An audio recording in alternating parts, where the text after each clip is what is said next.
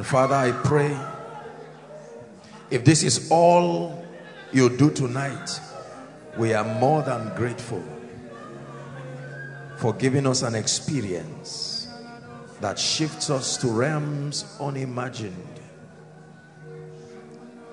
This is what separates us from noisemakers. This is the factor of the Spirit. Evermore, Spirit of the living God, this remains your place. Evermore, evermore. Replace any man as you will and as you wish. Shift us to whatever direction we are that malleable. We pray that as men look at men, they will not see men, but they will see Jesus in the midst of the lampstands, in the midst of the candlestands. We are giving ourselves wholly to this because we know that our profiting will appear unto all. We are tapping, oh God, into the ancient mysteries that you taught our fathers.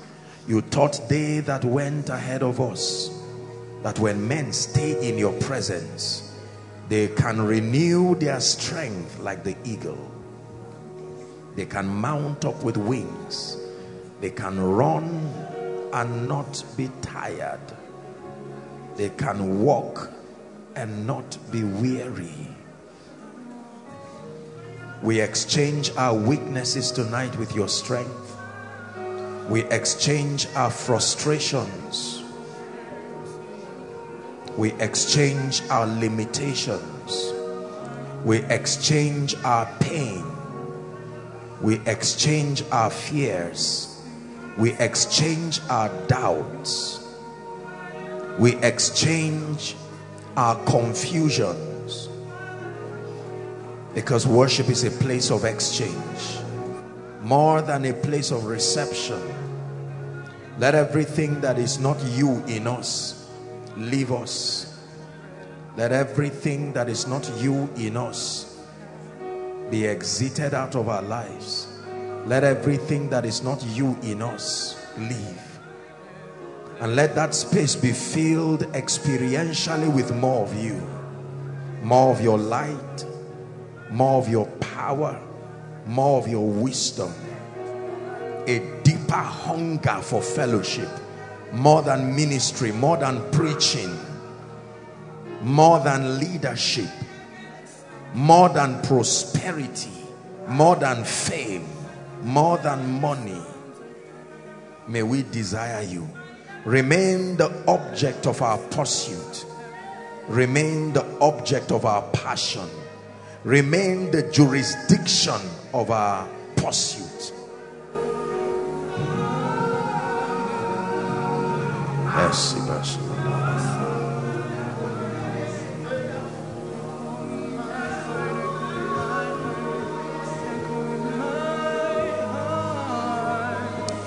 Thank you, Father. We bless you, we honor you, and we worship you.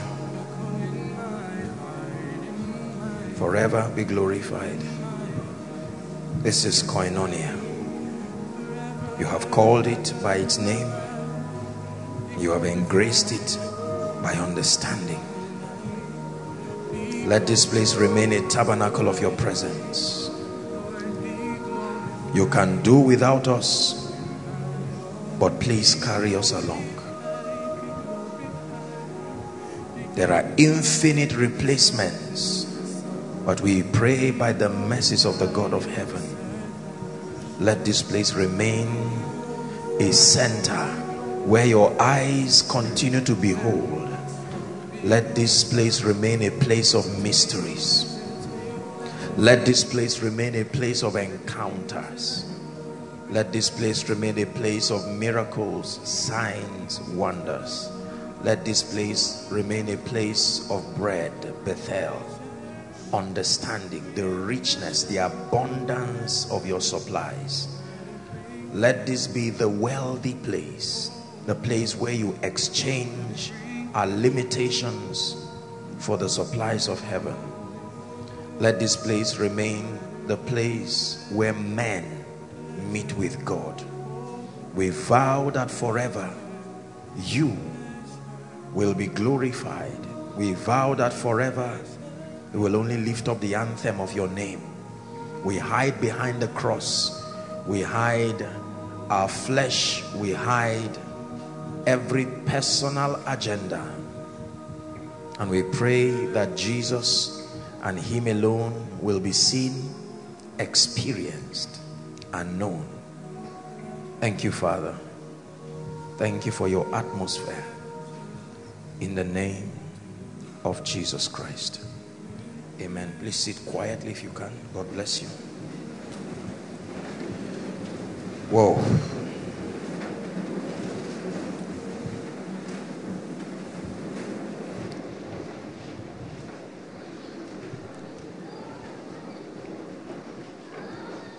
Just help those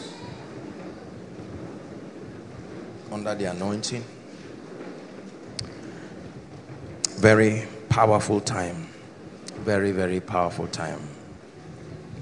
Every once in a while, God will show up in these dimensions.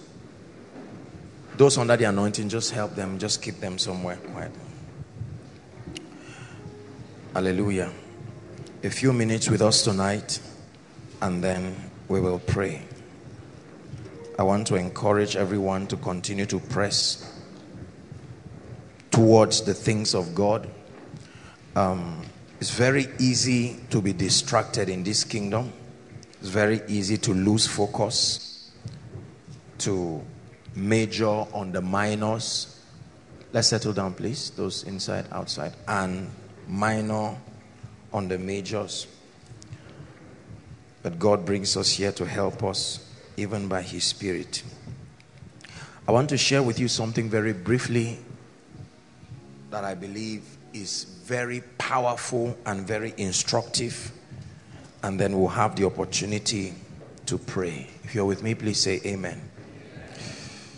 It's a revelation that God put in my heart. It's for Koinonia, but then it's for the body of Christ, and I believe that the Lord will help us tonight. Why prophecies fail. Please write, and let's discuss within a few minutes a very powerful understanding that God gave me.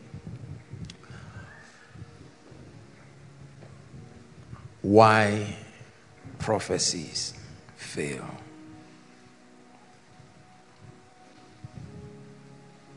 First Timothy chapter 1, please, and verse 18.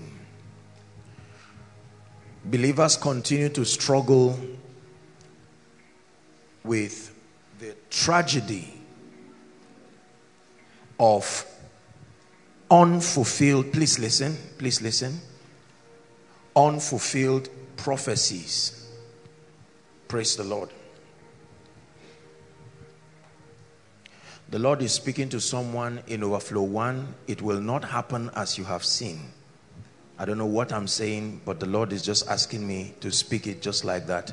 It will not happen as you have seen. I believe that tonight's message may be why the anointing is moving in this dimension.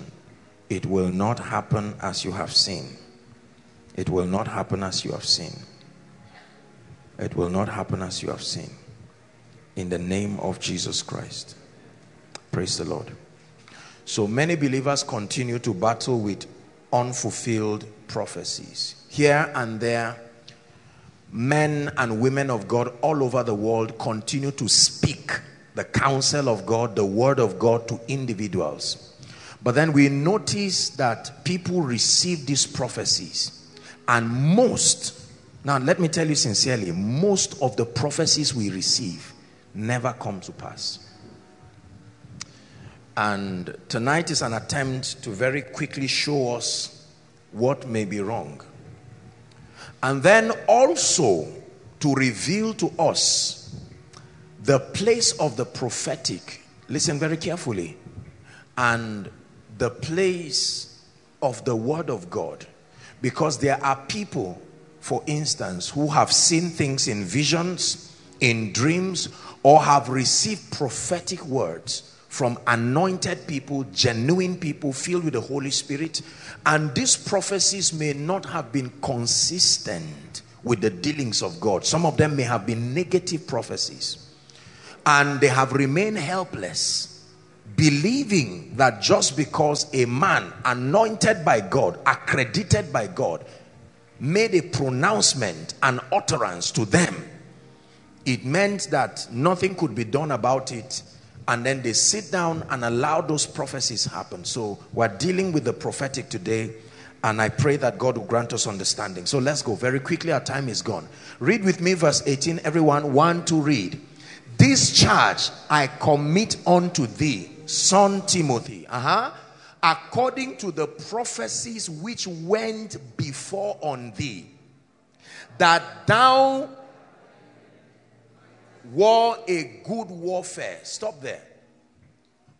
Paul is speaking to his son in the gospel, Timothy, and he's saying that some prophecies were released to go ahead of you. Now understand what he's saying. He's encouraging him. He's saying, Mr. Man, be assured of this, that we have released prophetic words to go ahead of you. But he tells him that by them, those prophecies that have gone ahead of you, you will war a good warfare. Hallelujah. So it is possible that prophetic words can be sent ahead of a person. Please listen very carefully. Whether in ministry, in family life, business, career, whatever it is, that the prophetic is real. Now let me balance this up front even before we continue our discussion. There are people here and there who probably because of their religious affiliations, their denominations, or the kind and the structure of mentorship they may have received, may have been trained by well-meaning, sincere men and women of God to ignore or despise the prophetic, to despise prophecy. We find people, some persons have been very vocal about the fact that the prophetic is not useful in today's church, and all versions of sarcasm has been communicated as regards the prophetic. The Bible says very clearly, and I think that I will just solve that once and for all. In 1 Thessalonians chapter 5 and verse 20, let the word of God speak once and for all. 1 Thessalonians chapter 5 and verse 20. If you're a Christian, please read with me. 1, 2, read. Despise not prophesying. One more time. This is a warning. Do not despise prophesying. Do not despise the place of the prophetic in your journey to knowing God and living a meaningful life. That means that the Bible recognizes that there is a place for the prophetic. Okay? So we establish that up front, that there is a place for the prophetic. And the Bible says to not despise it.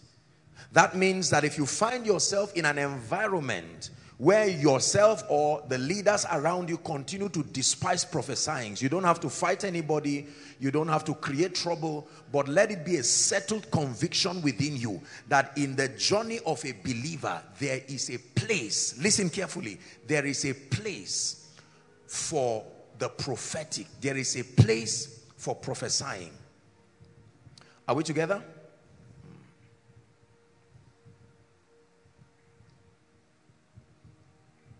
When it comes to the prophetic, the Bible lets us know that even scripture is prophecy. Do you agree with me? 2 Peter chapter 1 and verse 19, please. 2 Peter chapter 1 and verse 19. 2 Peter chapter 1 and verse 19. It says, we have also A more sure word of prophecy. When you read in context coming down, you will know that he was speaking about scripture as a more sure word of prophecy. It says, whereunto ye do well that ye take heed. Now listen very carefully. So he's telling you that there are prophesyings that have to do with the speakings of men under the influence of the Holy Spirit. Are we together? He's telling you that there is another kind of prophesying that is the revelation as captured in scripture. It says to also take heed as well. So do not despise the prophesyings that has to do with the speakings of men, and that you do not despise the prophesying that has to do with the authority of scripture, the prophecy of scripture we call it. Are we together now? Yes.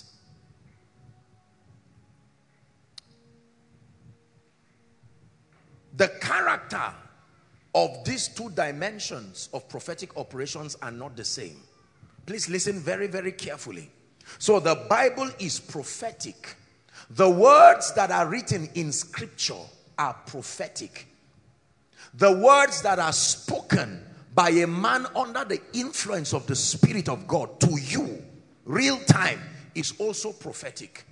But in terms of superiority, please listen, they are not all the same, although engineered by the Spirit of God. The Bible lets us know, please look at me, that the prophecy of scripture and the prophecy that comes from a vessel, they are all together to the edifying of the saints, but they do not hold the same weight in the spirit. You have to learn this. The word more sure means more reliable, more dependable. Are we together? It attempts to show you the excellency of the prophecy of scripture. That means that if given an option for both of them, the Bible gives you its recommendation in terms of reliability and certainty. It tells you to depend on the prophecy that comes from scripture. Are we together? There are many reasons for this, and that's not where I'm going tonight. My goal is to show you why prophecies fail, and then to connect a few things, and we'll pray. The Bible in many expressions tells us that scripture has been tried 7 times. The word 7 there means complete. That the truths of scripture have been vetted again and again and has been found reliable. Listen, the Bible is not the only book that contains pieces of the wisdom of God. Listen carefully.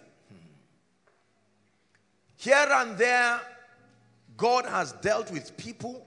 Here and there, different religions have tapped into the wisdom of God through the understanding of his principles. And they have captured details that are consistent with God's operation. Are you getting what I'm saying now? Chances are that you can pick a book that is non-Christian.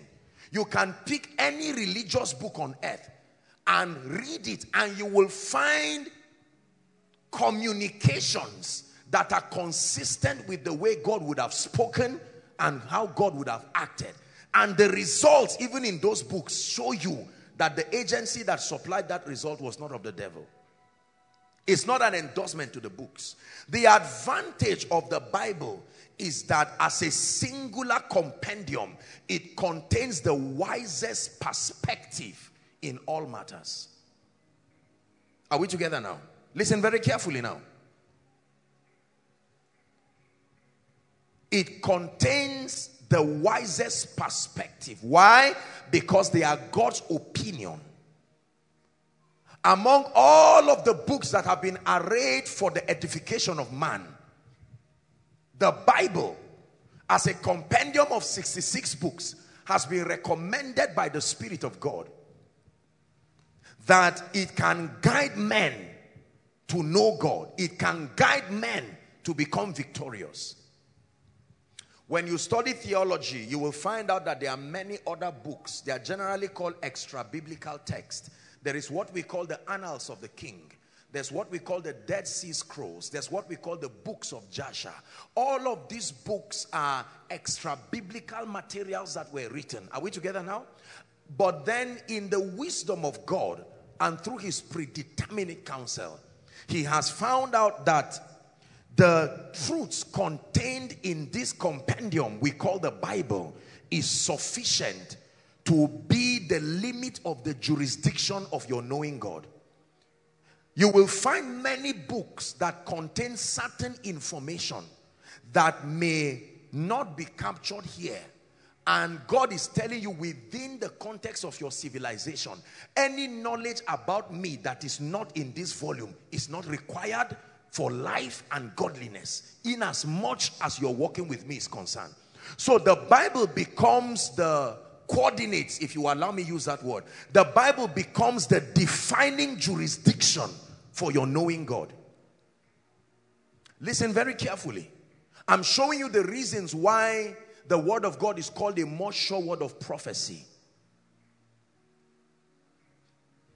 God has vetted the truths here and found out that any believer that settles with scripture as contained in this book, under the influence of the Holy Spirit, there is no dimension of God required for your knowledge that the truths here, in partnership with the Holy Spirit, cannot bring you into. So it's called the more sure word. It has predicted your life already. More than any man can predict. More than any man can prophesy. Are you getting what I'm telling you now? The vessel that speaks to you is limited by many factors. Number one, the accuracy of his or her perception. Number two, the accuracy of his or her interpretation. Number three, the atmosphere that became the influence upon which he spoke. Are we together? Number four, the level of renewal of that vessel as at the time he spoke. All of these are factors altogether that can interrupt the purity and the quality of the speakings. It doesn't mean the person is fake. These are the things that water down the efficacy of the prophetic. Are we together? And then the mental development of that prophet or that speaker also matters. Chances are that if, naturally speaking, I'm a person that detests excellence, if God is giving me a prophetic word that relates to excellence, my prior fortitude for trivializing excellence will make that prophetic word not come with the gravity with which it left heaven. Because in my person, I don't find excellence to be something that is needed. If I'm someone, for instance, who does not believe finance and prosperity is useful, are we together? If a prophetic word comes that God is going to make Sam a millionaire, remember, I've trained myself to be embarrassed to even talk of millionaire because I've interpreted it as carnality. Chances are that I would just say you are going to be blessed. You see that now? So the efficacy of that prophetic word was corrupted by the limitation of my spiritual understanding. But then let's assume, for instance, that I was accurate enough to deliver it, to be fair enough, and you now receive it. Now remember, I'm not fake. Remember, I'm anointed. Remember, you too, you are not fake. You see that now? Yes. The giver and the believer have to be real for it to work. So we agree that two of us are not fake. Are we together? And now you receive that word. And then it never comes to pass. And you go back to God and say, Lord, what happened? I got a prophetic word by a man of God. And according to the word, he said by June, I will have a car. Remember, he called my name. It was accurate. He called the name of my wife. It was accurate. Every other detail was accurate. So it supported my believing him. Yet it did not happen. I even fell down. You can add it. And it didn't happen. He prophesied to me that as I return back, my ministry will expand. He described in detail my ministry. Called the name. Called everything. I went back, and after 5 years were worse than even before I came for that consultation. What is the reason? Why do prophecies fail?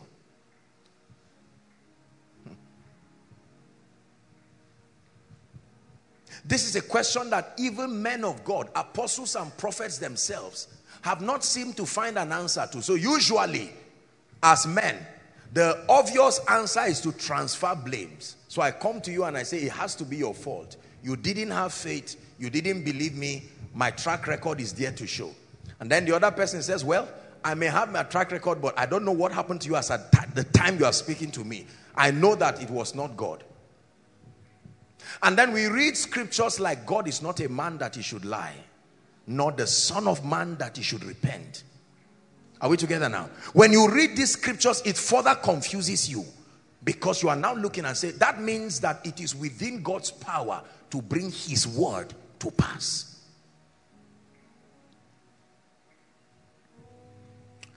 The reason why many people are confused over spiritual things is because we don't read our Bibles. We listen to people, but we don't study scripture. We do morning devotions.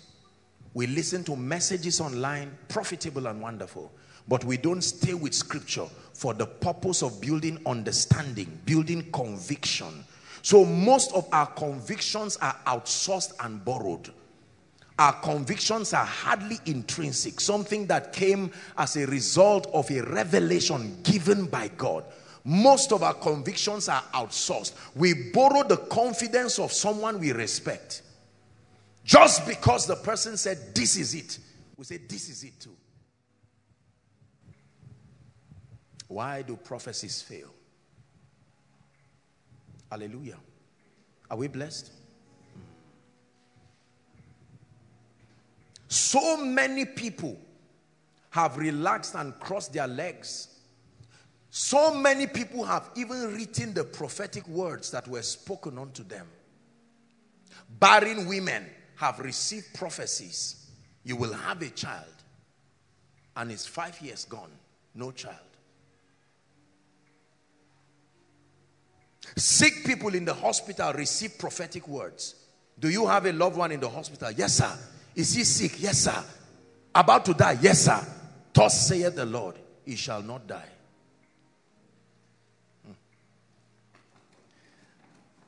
Isaiah 38. Mighty God, we give you praise. Give us understanding and be glorified. Isaiah chapter 38.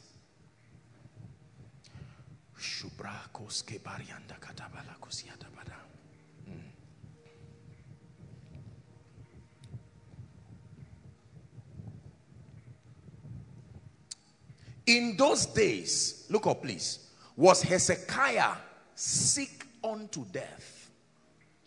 And Isaiah the prophet, Isaiah the what? The son of Amoz came unto him and said, help me read. Thus saith the Lord. Stop there. So we agreed that it was not the speakings of Isaiah. Thus saith who? The Lord. Set thy house in order. Why? For thou shalt die and not live. Don't call anybody fake again because the prophecy is negative. Who spoke negative here? Thus saith who now? Talk to me. I mean, we're Christians. Don't just begin to... The man was a vessel. I brought you Jumia package. You opened it and saw a gun and you arrest. No, you don't. I was sent. I'm a messenger. Thus saith the Lord. Set your house in order. He says, for thou shalt die. Who are you going to beg? Who will you beg to help you beg God? That God sends a prophet and he speaks. Put your house in order. You are going to die. Verse 2. Then Hezekiah turned his face to the wall and prayed unto who? He turned and prayed unto the Lord. Verse 3. And said, remember now, O Lord, I beseech thee, how I have walked before thee in sanctify them by thy truth. Thy word is truth. And with a perfect heart, and I have done that which is good in thy sight. And Hezekiah wept sore. Verse 4. Then, hold on. The first time he said, thus saith the Lord. Now he's saying the word of the Lord came to Isaiah saying, verse 5, go and say to Hezekiah, thus saith the Lord, the God of David thy father, I have heard thy prayer, I have seen thy tears. Behold, I will add unto thy days 15 years. Listen. What was wrong, oh God, with your understanding? Couldn't you see the end from the beginning again? You sent a prophet with your reputation on him. And within minutes, prophecies changed. This is a discussion between God and a man. A man goes to God and says, God, what did I hear that you said? You said I'm going to die. Let me do something to you that will make you change your own word. Please listen. I have added now 15 days to your years, verse 6. And I will deliver thee and this city from the king of Assyria, and I will defend this city. Next verse, we are reading to verse 8. And this shall be a sign from the Lord, that what you now hear is more superior than what you had before. Because the both for and against me came from God. So which one should I believe? Remember, thus saith the Lord before came from God. Thus saith the Lord now also came from God. You have kept me in limbo. And God is saying, I will give you a sign to show you which is superior. Please go back, verse 7. Verse 7.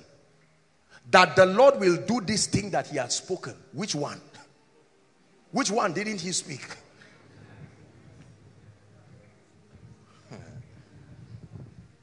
Verse 8. Behold, I will bring again the shadow of the degrees, which is gone down in the sun, this and that backwards. So the sun returned 10 degrees, by which degrees it was gone down. He gave him a sign.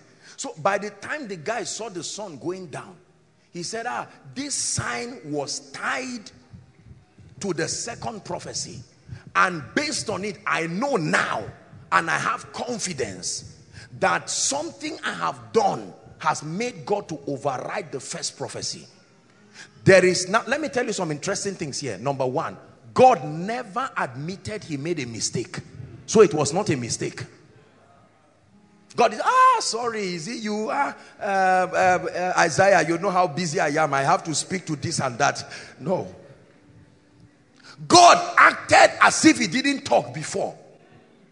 Listen to this. He would have said, okay, go back and say, it's okay. No, you don't need to cry. I'm God. Am I still not your father? He just changed as if he's not the one. Imagine if you were that prophet. It's as if God just denied you now and left you in trouble. Imagine if Isaiah came to your church. If Hezekiah came to your church. Miracle service. And you now prophesied. And said, this is what I see. Oh. The same way it moved from positive to negative. I can also stand in the name of the Lord and prophesy to you that by next week, 5 of you will be in America. And by next week, 1 person is in jail. The other person is in the hospital. And you will come back and say, Mr. Man, come and arrest this man because he is fake. Between the first prophecy and the second prophecy, man did something. Listen to me very carefully. Between the first speaking of God and what he changed, man did something. That means between a positive prophecy and a negative one that happens, there is man in between that does something that can turn prophecy. Please listen to me and learn this.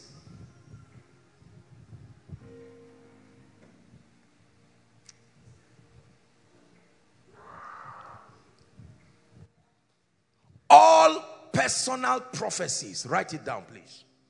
All personal prophecies spoken by any servant of God, all personal prophecies spoken by any servant of God have conditions that must be adhered to for their actualization. All prophecies. There is no prophecy spoken by any man of God on earth that happens on his own.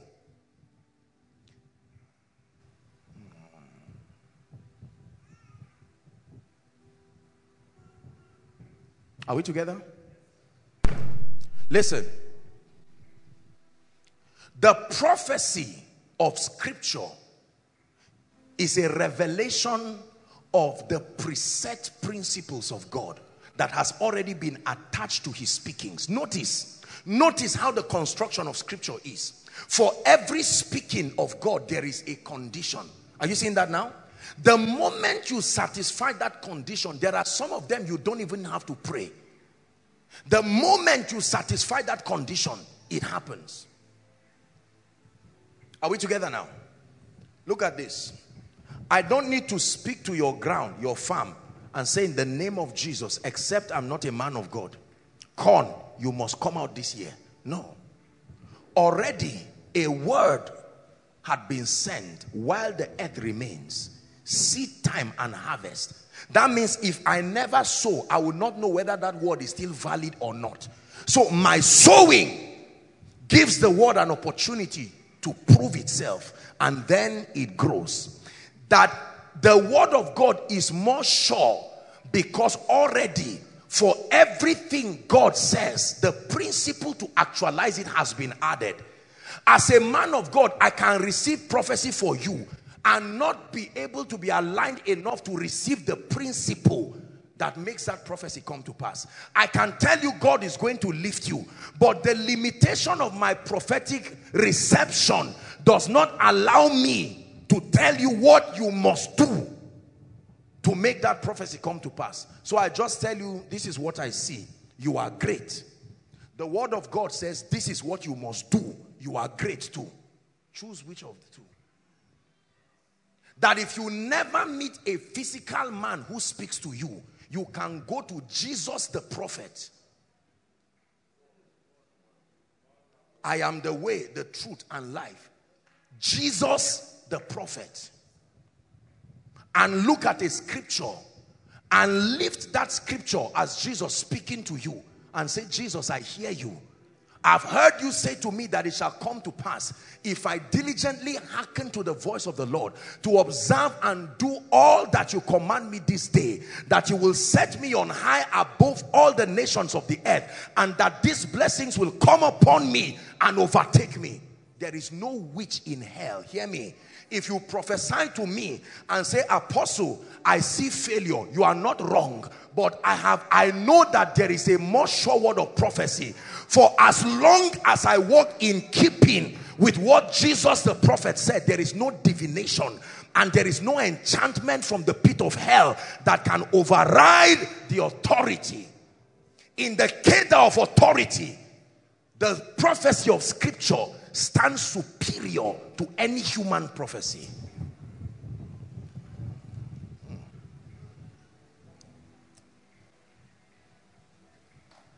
Men of God and women of God are gradually pushing prophecy outside of the jurisdiction of its relevance.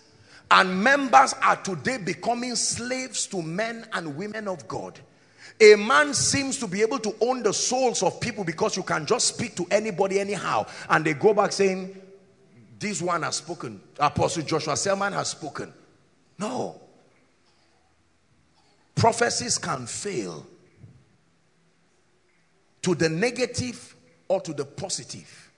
I can speak to you and say God will bless you. You will eat well. Don't obey the principles of scripture that make for increase, and you will be surprised. When men say there is a casting down, you will join them and say there is a casting down. Why? Because you violated the principle. There is no truth of scripture. Salvation is the freest thing we know. And the condition is that if thou shalt believe with thy heart, talk to me, Koinonia, and thou shalt confess with your mouth. That means you can stand around a preacher and he can preach a powerful sermon and you will still go to hell. You heard the word, but you still went to hell. This action part, this condition part is why many prophecies fail. The prophet spoke in scripture that a virgin shall be with child. He didn't say a virgin called Mary. He said a virgin. There were many women who qualified for that prophecy. But one woman aligned herself enough. So the angel came to say, Madam, we have found you favored. And I've taught you that favor does not happen automatically. Mary was understudied from heaven. There were many other ladies, but heaven looked at Mary. Does she sustain? Please help them. Does she sustain the character? Will Mary be able to stand the embarrassment of getting pregnant from a ghost? The way Mary is, if pressure is too much, are you sure she's not going to corner Joseph and run away? Is this woman, is she liable to receiving a bribe from a rabbi? Mary was not just favored, she was studied. Her alignment was making her partner with prophecy. Are you getting what I'm saying now? And then the angel came back and said, Mary, we have found you favored. And the favor is that based on our examination, you are the most fit person among the virgins here to carry Jesus. She said, well, I don't want to abort prophecy. How shall these things be, seeing that I know not a man? And then the angel explained that, okay, this is what will happen. You will not need to meet a man. The Holy Spirit is going to come upon you. Your stomach will just start bulging out. Don't find it strange. Don't do anything. Don't shout. Don't worry. It's okay. And she said, be it unto me. Be the word unto me. I receive the word. Be it unto me according to your word. Mary would have sat down and said, no, this deal is not fair. The ghost has to come with you and explain to me. And let me understand. If I see him and I think he's really a spirit and that, do you know it would have delayed the birth of Jesus? Heaven would have had to now go back and start looking for another person again. Are you getting what I'm saying now? This is very powerful. So God has spoken great things over our lives. Many of us received the word. We didn't receive the conditions. We left the conditions on the ground. When we fell down, we got up, we received the word, but we left the conditions. As a result, our lives are a shadow of what God said should be, because we received the word but did not receive the conditions.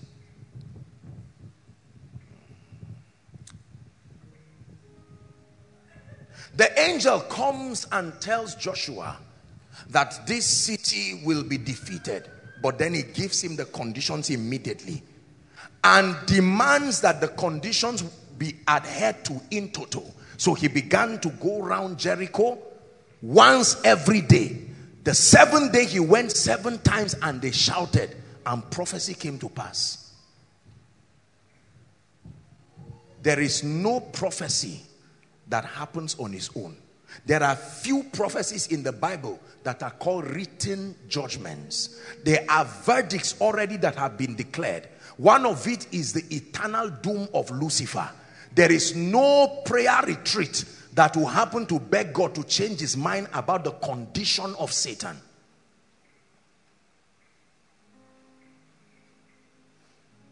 So if you have a dream and you see Satan coming back in heaven to join the seraphs, you know straight up that you are under attack.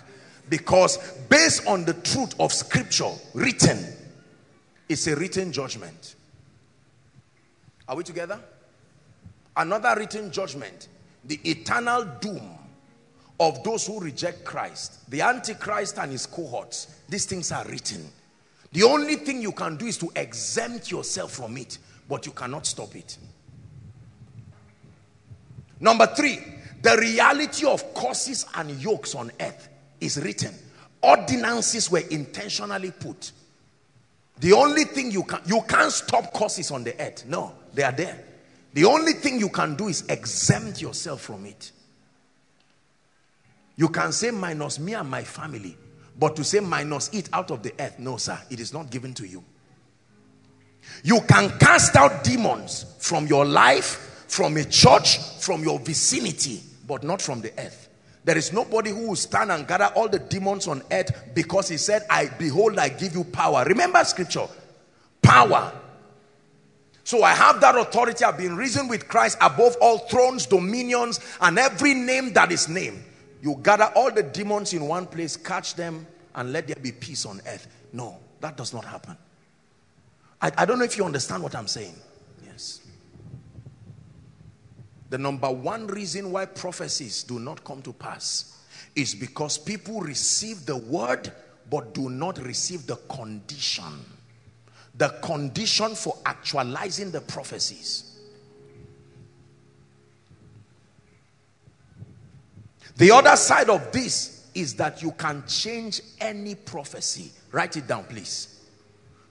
Don't let anybody tell you there are prophetic words that will not change and cannot change. That is against the character of scripture. The Bible shows us again and again that it is within the power of a believer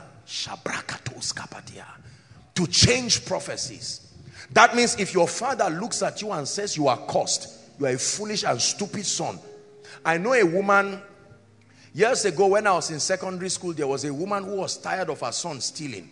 She will make her little money and this naughty boy will come and continue to fish the money out of the mother's wallet. And one day she was angry and she looked at him and cursed him. She said he will stop stealing only when rat stops stealing. Let me tell you, this guy, as soon as he's going out of the cell, it won't reach 2 weeks, he's back again. They know him, they just open the door, there's nothing to ask. What happened? Just walk in, we know. Do you think that boy does not have a way out? Imagine that that boy is in a place where he never meets a man who can speak to him. Is there hope for that boy? Yes, sir. There is Jesus the prophet. That he can look at it, that even the lawful captives, is it in your Bible? A more sure word of prophecy, even the lawful captives can be delivered. So you can find this truth and believe it. But you just get up and say, wow, I found it. Even the lawful captives shall be delivered. I'm delivered. Hallelujah. You are not delivered. You are only informed about deliverance that is possible. Are you seeing how we mock ourselves? We just find it out. I receive it in the name of Jesus. Hallelujah. I'm done. And right after then, you will see what they said should happen. There are conditions. What made the captive lawfully captive? And what is the condition for that person to be delivered? The biggest hit of this prophetic inaccuracy is in the area of financial prosperity. Many poor people in the church today, the years they have spent waiting for prophecy is the same time they would have activated the blessings of God upon their lives. They have sat down lazily and carelessly and some foolishly, waiting for a prophetic word by an accurate man. And members continue to harass men of God around and say, you have spoken, it's not working. I bless you. I bless you. You are correct. But you go and read and study everything the Bible says about the blessing, how it works and how it is activated. And you'll find out that many people are hoping in futility. It's true.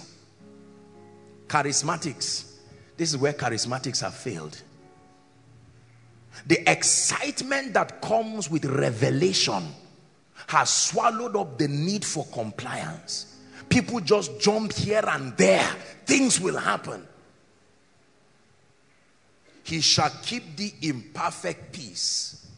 Yes. And no evil shall come nigh thy dwelling. You go and look for trouble and see what happens. It will look as if angels are no longer there. So what happens? I get what I'm saying now. Yes. You can choose to end your life now, today, right now. You go and stand on the road. Let me be prophesying. In Jesus' name, you will live long. I stand under the oil God has given me. While you stroll foolishly, you use your will that is more powerful. That's the same will that brought Jesus into your heart. Jesus stood at the gate of your heart and would not enter until that will let him in. And you stand in front of a door and a truck. The spirit of death is an opportunist. He looks for a scenario that makes his ministry possible. So he's scouting around Zaria, and here he finds someone about to stand near a T-junction. Carelessly, he will heighten the drunkenness of the driver, and with speed he will not see you. He will come and clear you. You are dead. Now, resurrection is a different law altogether. We can now start, but as far as that seed is concerned, you are dead.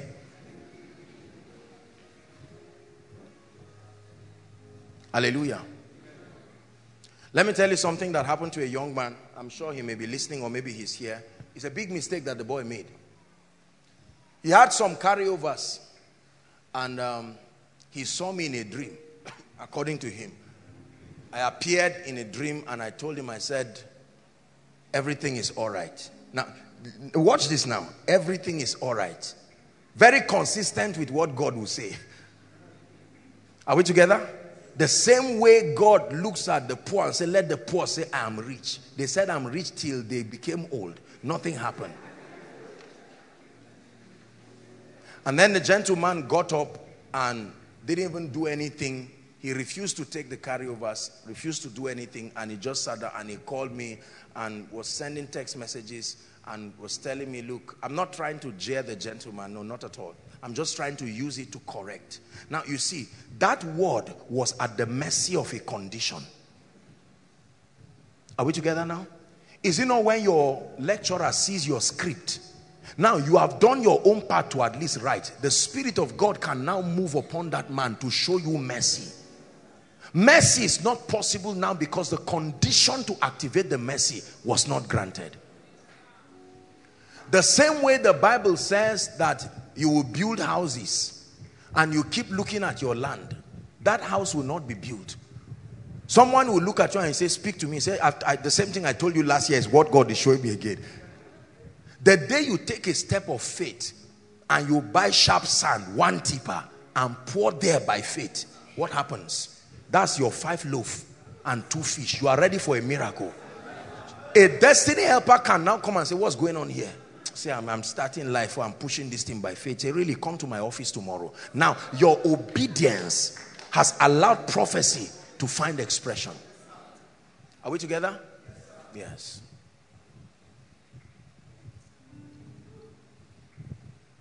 Your marriage shall be a blessing. Your children surround your table. You will see your children's children. You are a bad gentleman and you are a bad lady. God will never, that prophecy will never come to pass. Are you getting what I'm saying now?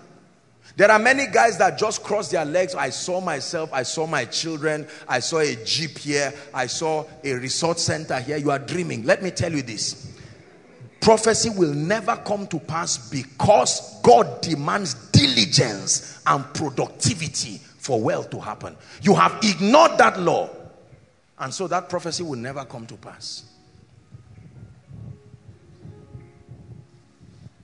Are we together? Your marriage will be a blessing if you know what it takes for a husband and a wife to live together. If the only thing you take to your marriage is prophecy, you are in trouble. You must take understanding. You must take what? Understanding.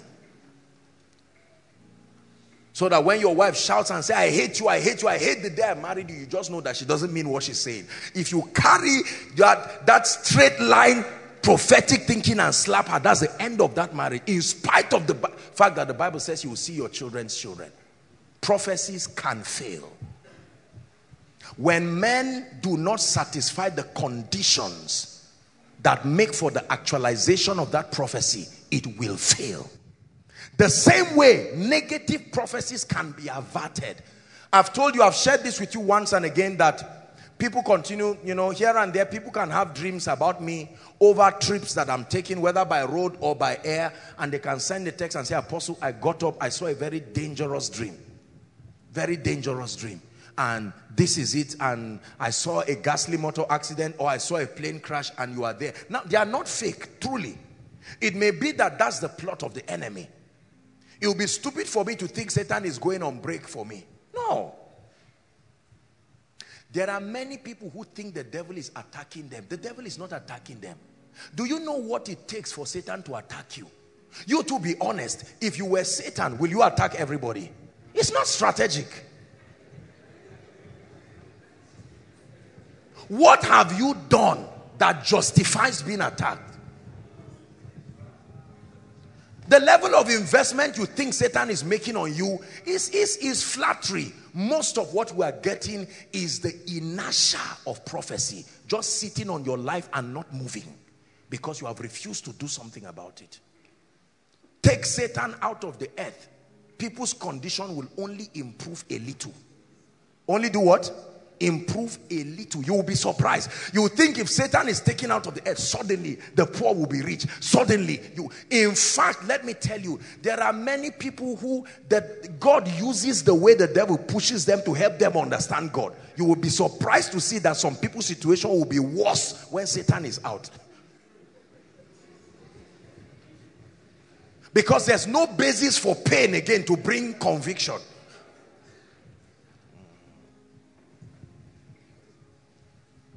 Some of you right now are sitting down waiting for prophecies to happen by themselves. Some of our parents received prophecies since 1980, 1970 till today. That prophecy has not come to pass.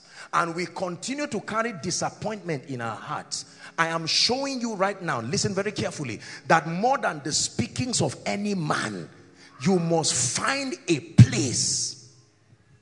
There are many men of God who people will look and say, I see a grace on you. Say, sir, somebody has told me before, confirmation. I see that you will be a powerful man of God. Yes, sir. I'm seeing like Reinhard Bonnke. I say Reinhard Bonnke. The other one said that you will never be like Reinhard. Do you know what Reinhard Bonnke did to be Reinhard Bonnke? Talk about the times of prayer. Talk about the times of fasting. Listen to me. Talk about the times of engaging the word. Talk about the disciplines that it takes to host God's power. You ignore that, there is no Reinhard Bonnke for you.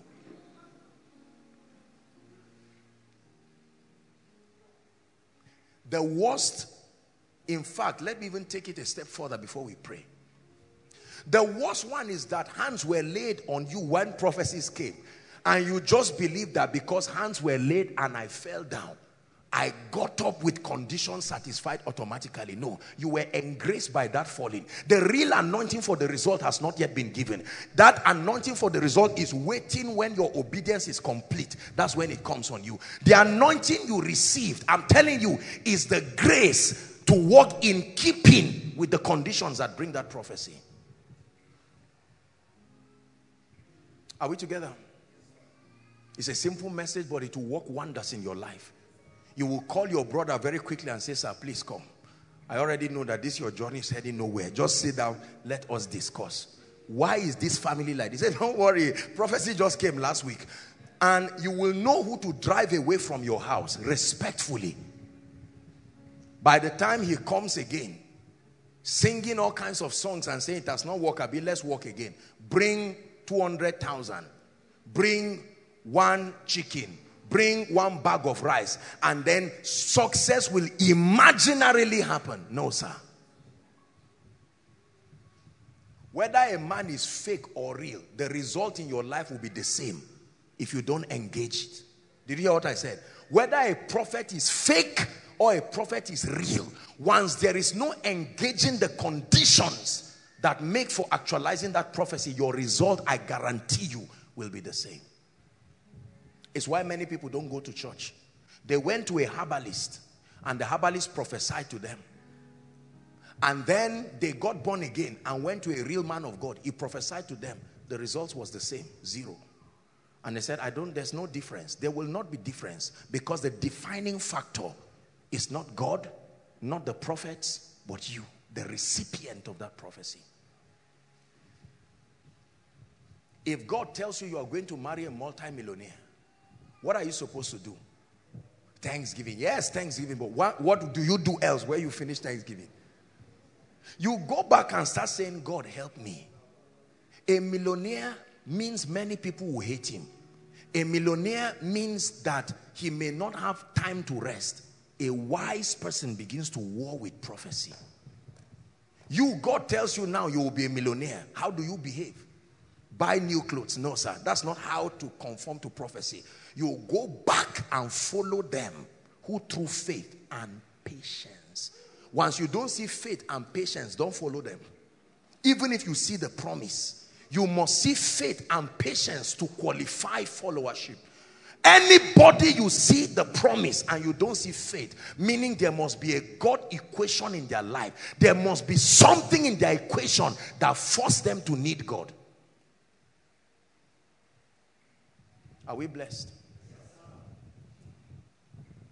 There are many things today that God has brought this ministry into that God did not directly prophesy to me. I'm not one of those men of God that will lie to you that everything we're seeing is what God... There are things God did not tell me. I went to the word, Jesus the prophet. I looked at the truths of scripture. I understood the truths of scripture. And I saw the conditions attached to it. Because the testimony of Jesus is the spirit of prophecy.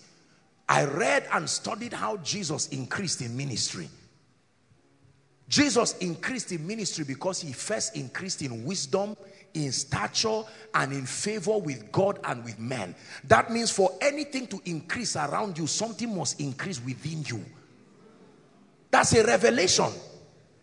So I don't move around with the brain of 50 members and the prayer request of 5,000 members. It doesn't work that way. I must upgrade myself spiritually, intellectually, to be able to host the kind of increase that I trust God to bring.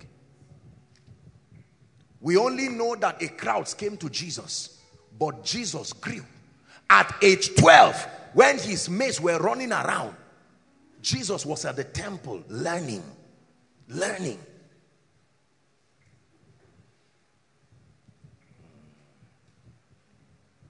Are we together? Yes. There were a few times in scripture where we saw Jesus around feasts. There were a few times in scripture where we saw Jesus just enjoying himself. That's the portrait of a serious man of God. God has called you into ministry. Every movie that comes out, you must see it and watch it. It's all right if you are called into the movie ministry. But if you are called into the word ministry with power and signs and wonders, that's too much luxury to host the anointing. Are we together? Listen, let me tell you this. Sincerely, I tell you the truth as a man of God. I stand from the standpoint of the knowledge that God has given me. And I look at many people and respectfully I can tell you, there are people that results are far from them. I hate to be a bearer of bad news. But even when people stand for me to pray for them, I know that what I'm doing is not the final solution to that problem. And it is painful as a man of God. Not many people will tell you this truth. Because sometimes you see men of God, we are victims of manipulating the ignorance of people. The ignorance of people can be used to the advantage of the man of God. There are times that people stand with seeds here sincerely. And I look at them and they say, Apostle, I just emptied my account and my heart is bleeding. What is this for now? They say, Apostle, I know things can turn around in my family. I know the answer is yes and no. Yes, a breakthrough can come. But sustainable financial open doors, no, sir. There are truths you must learn. So I tell the person, okay, go and get Koinonia teachings there. And sometimes as I'm talking to them, they start shaking. The moment they fall, they stand up and just laugh. You see some of them calling their loved ones, it's done. No, it's not exactly done. Honestly. You see, let me tell you something, brothers and sisters. You must love God and love people to be this honest. There are very successful people in this ministry, in business, career, and so on and so forth. Every one of them can tell you the different units, the different dimensions that construct themselves together to spell success were adhered to. Where the prophetic was needed, they opened themselves to that dimension. Where prayer was needed, they opened themselves. Where diligence was needed, they opened themselves. Like the ingredients of a meal, everything was combined together to equal success. This is what I'm teaching you. Handing over the responsibility of your destiny to the prophetic alone as the ultimate determinant of your success, and not staying with the word of God to understand the conditions, will end you in futility and in pain. There were many things that I did not see in my life in spite of the prophetic words I kept receiving. I had to study prophecy and say, look, I have to look at this thing and examine it very carefully. And I began to find out, if thou shalt diligently, Deuteronomy 28, please give it to us. Deuteronomy 28, if thou shalt diligently hearken. Look up, please. This is prophecy, the correct approach to prophecy. And it shall come to pass, if thou shalt diligently hearken to the voice of the Lord thy God, to what? Observe and to. Faith is not just hearing what God has said. Faith is doing what God says should be done to see that result. When the rich man came to Jesus, he said, good master, what must I do to be saved? Apostle, the devourer is coming every time. I can't hold 10 naira like this. It's as if there's a bag. Now, let me tell you this. I can stand as a man of God. Please watch this. We're going to pray shortly. I can stand as a man of God and God can show me a revelation. I can look at, for instance, come Sam, it's looking sharp and smart. Now watch this. You see how sharp and smart Sam is looking. Imagine that God opens my eyes. Now the way prophetic things are interpreted, you have to be spiritual and be grounded in the word to interpret them properly. Because God will open my eyes now. Do you know what I will see? I will see this. I will see Sam holding a basket, and I will see water being poured in that basket and going down.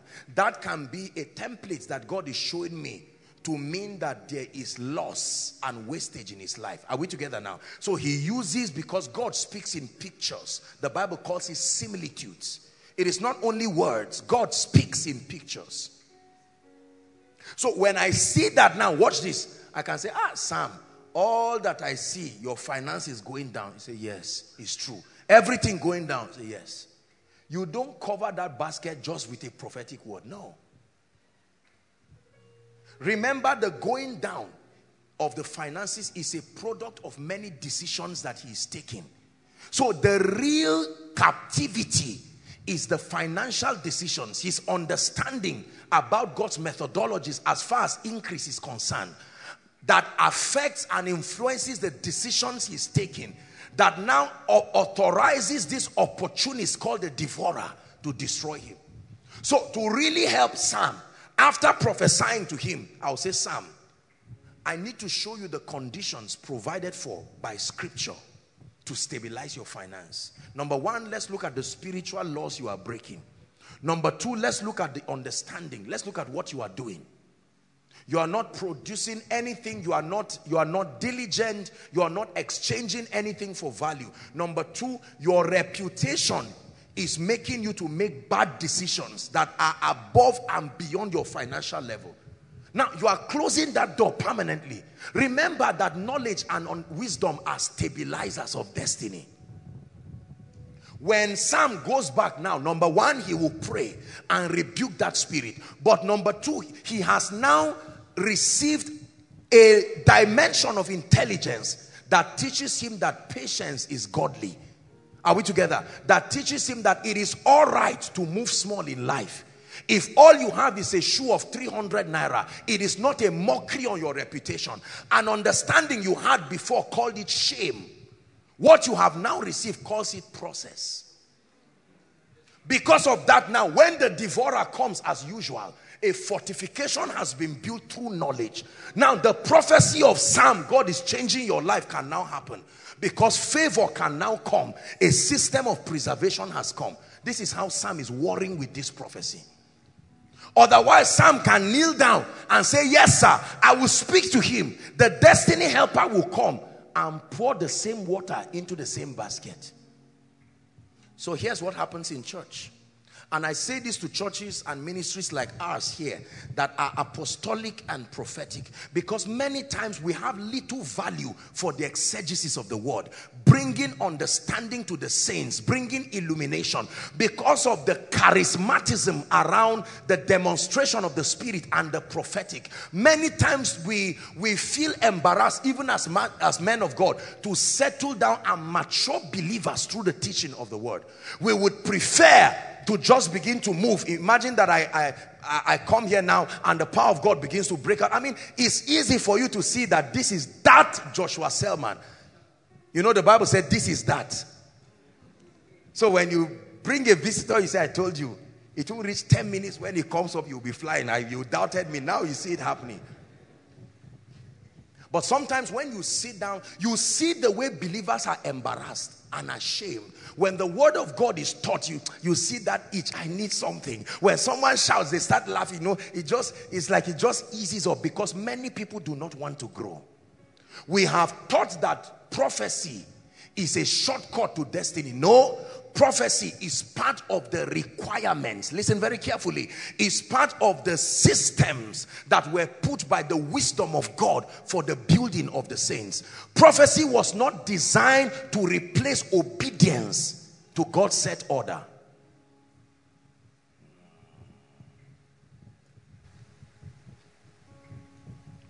If I give you a book and I say, study this book on church growth and success and leadership and administration, chances are you are going to throw that book away.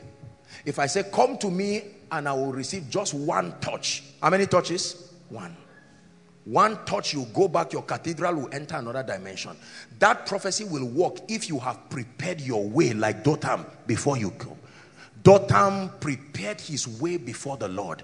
If you have prepared your way, you have done your assignment, oh, with Jesus' joy, that oil will come and set your life in order. Before the fire came, there was already a sacrifice prepared already. The fire would not come. The fire cannot come and be hanging in the air and say, oh, you have quickly prepared the sacrifice. You prepare the sacrifice first. There are some of you, the prophecy on your life requires a requisite level of transformation for it to come. And since your rate of change is slow, it will take a long time. So when you say, God help me, God says, I'm ready to do it today, if you will change to that dimension. What do you understand about pastoring thousands of people? What do you understand about the diplomacy of conflict management? What do you understand about leadership and administration? What do you understand about finance? What do you understand about impact and influence? What do you understand about preparing sermons? What do you understand about giving people an expression, growth? Just anoint me, oh God, don't worry about anything. Let me tell you what you will produce a place with so many miracles that will depend on you. They will never be able to rise. This is the tragedy of the prophetic and the apostolic ministry. If I speak to you, Sam, and by tomorrow someone gives Sam a house, a car, do you think next week Sam will come for Koinonia with speed? Sam will not even sit down there. He will sit down on the altar. Are you seeing that now? And then the day, let's assume that this is a branch church. The day they now want to transfer me to go to the US, what do you think God will be telling Sam at that point? Sam will almost die that he had God. No. the emotional connect that comes by reason of the breakthrough he received through my life has made my voice look like the voice of God to him. And most often than not, God did not speak and tell him to go anywhere. He just examined the other replacement they brought. And the lazy nature of the man greeted the congregation. I said, no, I won't sit under this grace. Not at this strategic point of my life. And then he will get up and now begin to travel and go and meet me in the US. This guy's destiny has been wrongly attached to me. Are you seeing that now? To the point that this man can never know God by himself. Because the definition of Christianity and breakthrough as proposed by me is that if you do not receive a prophetic word from me, you are grounded, you are dead, you are finished. My name is Joshua Selman, and I'm telling you it's a lie.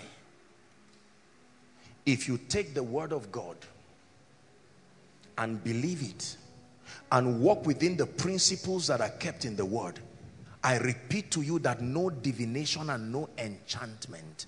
If you are reading the word properly, there are places in the word that will lead you to go and look for men to pray for you. So you don't have to be afraid of being in error.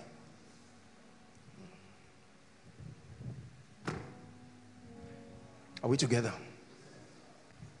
I continue to watch with frustration, sincerely speaking, as prophecies continue to be aborted in the lives of people, and they blame men of God and continue to make negative prophecies to come to pass in their lives. I told you respectfully so that in my entire paternal lineage, sincerely, I think aside from my dad, by the grace of God, I'm the most successful person.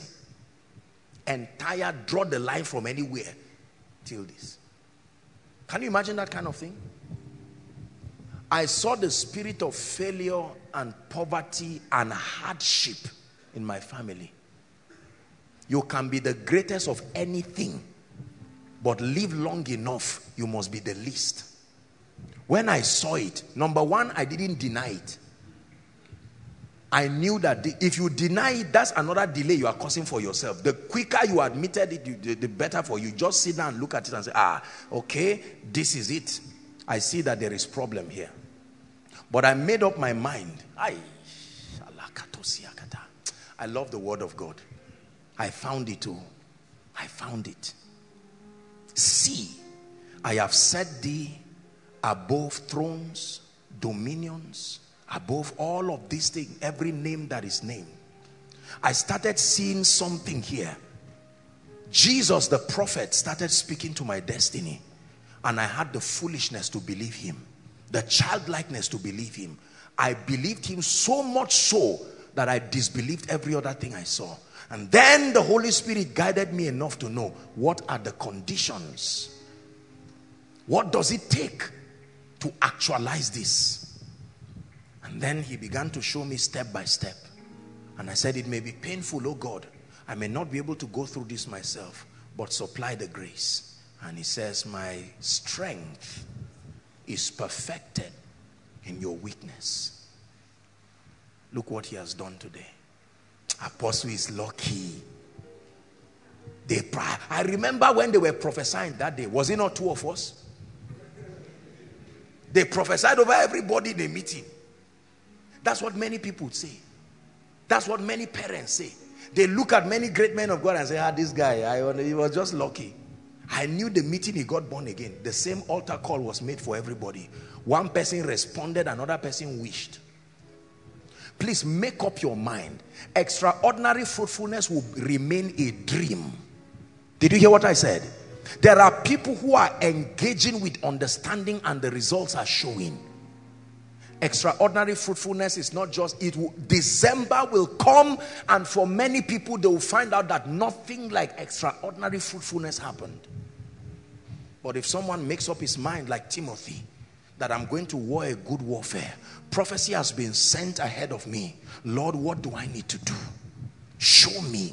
Your greatest prayer in this season is not just show me your ways. Lord, show me the part I have to play. Show me. What do I have to do, oh God, to change my financial story? I've desired fresh oil. I have fasted and I have prayed. What is the key to the anointing? What is the key to a mighty supply of the Spirit upon a man?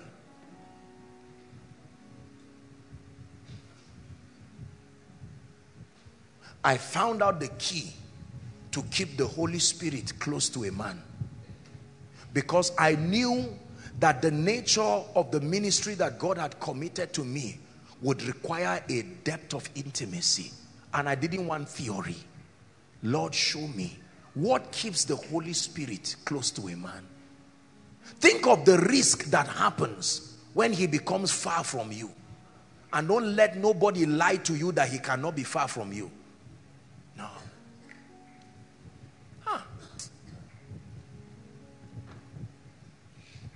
Spirit of the living God, I found him as the secret, that he's an ever-present help in time of need. But what do I need to do as the recipient? Thou shalt hear a voice from behind saying, this is the way, walk ye in it. Let me tell you this, I trust God's way. One of the secrets of my life is that I trust the way of God. Most of us have allowed education, intellect, to corrupt the potency of the ways of God. I believe God.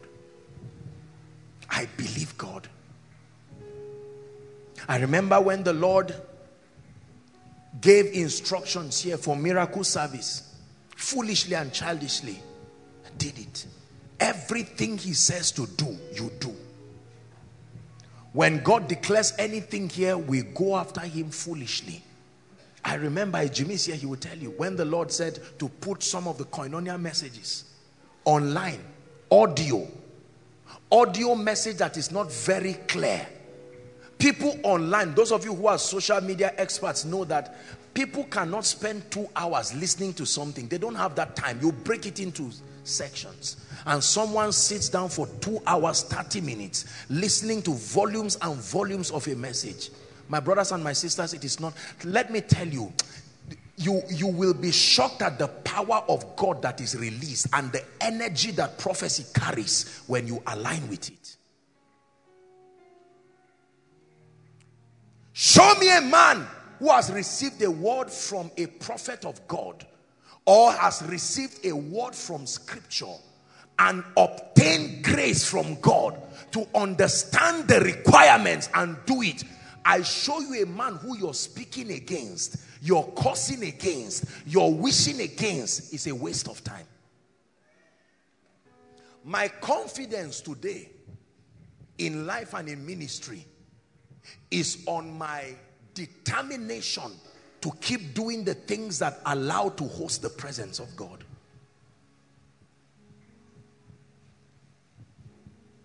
My confidence today is to keep doing the things that continue to bring increase in my life and in the ministry.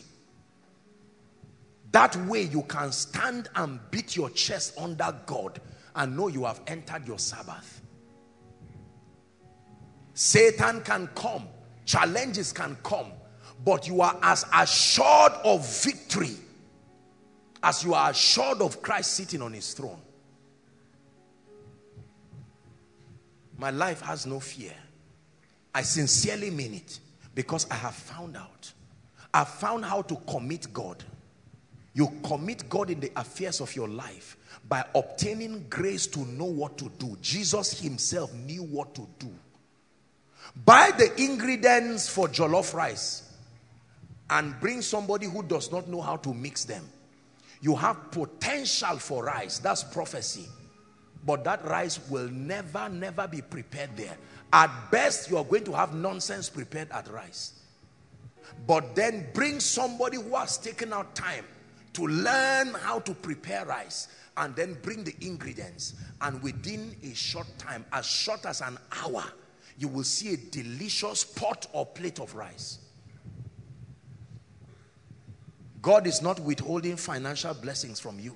The word has come. If nobody ever spoke it to you, scripture has already told you. God is not withholding increase and influence from you.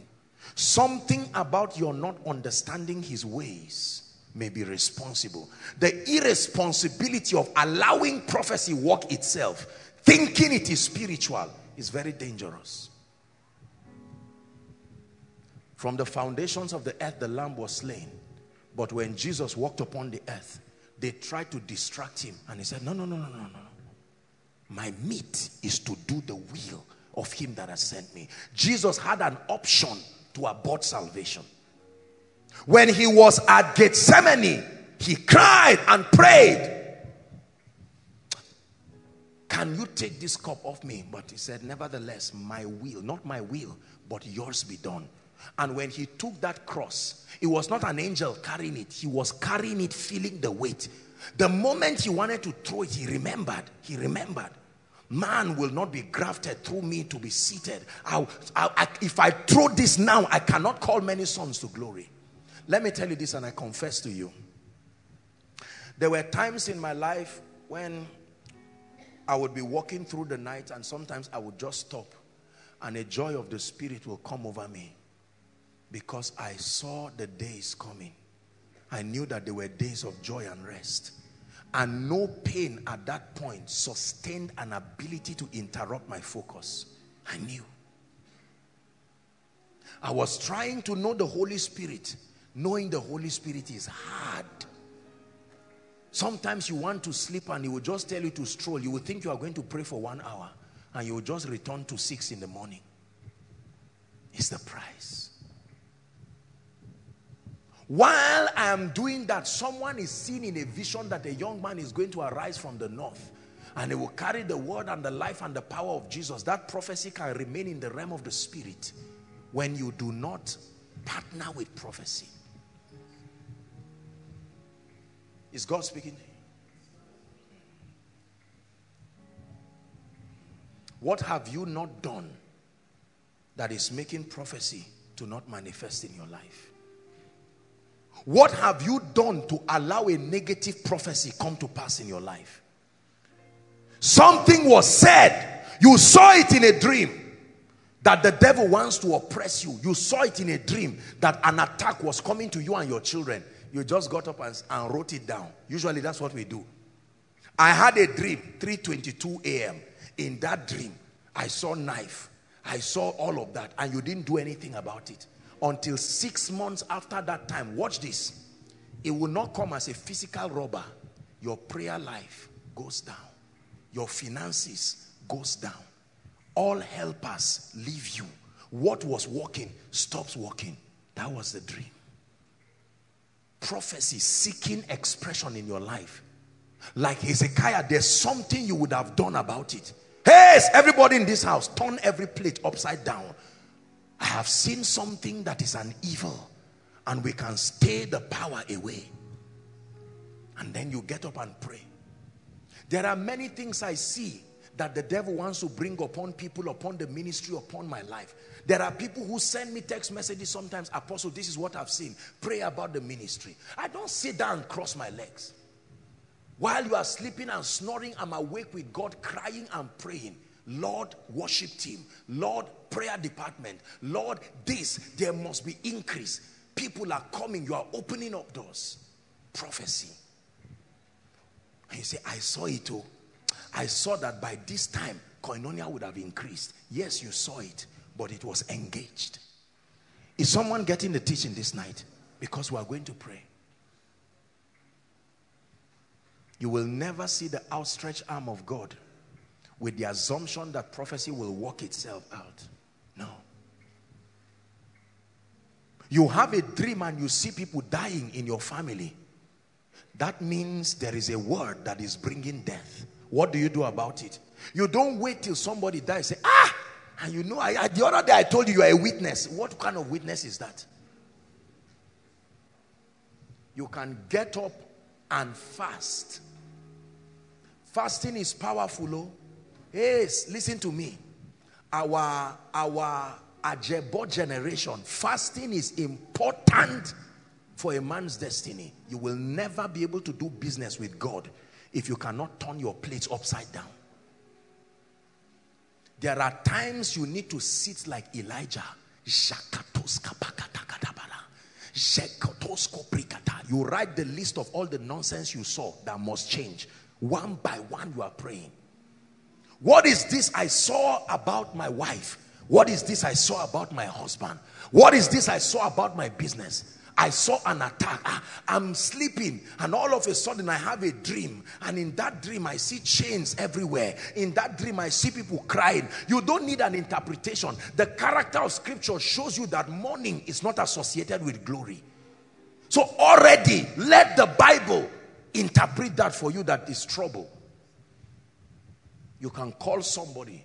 I pray that you will have a good friend, that when you need to change prophecy, he will be available with you. Are you hearing what I'm saying? That you have a good friend that you say, please, can you stay awake for 3 hours with me today? I'm sensing the spirit of death over my family.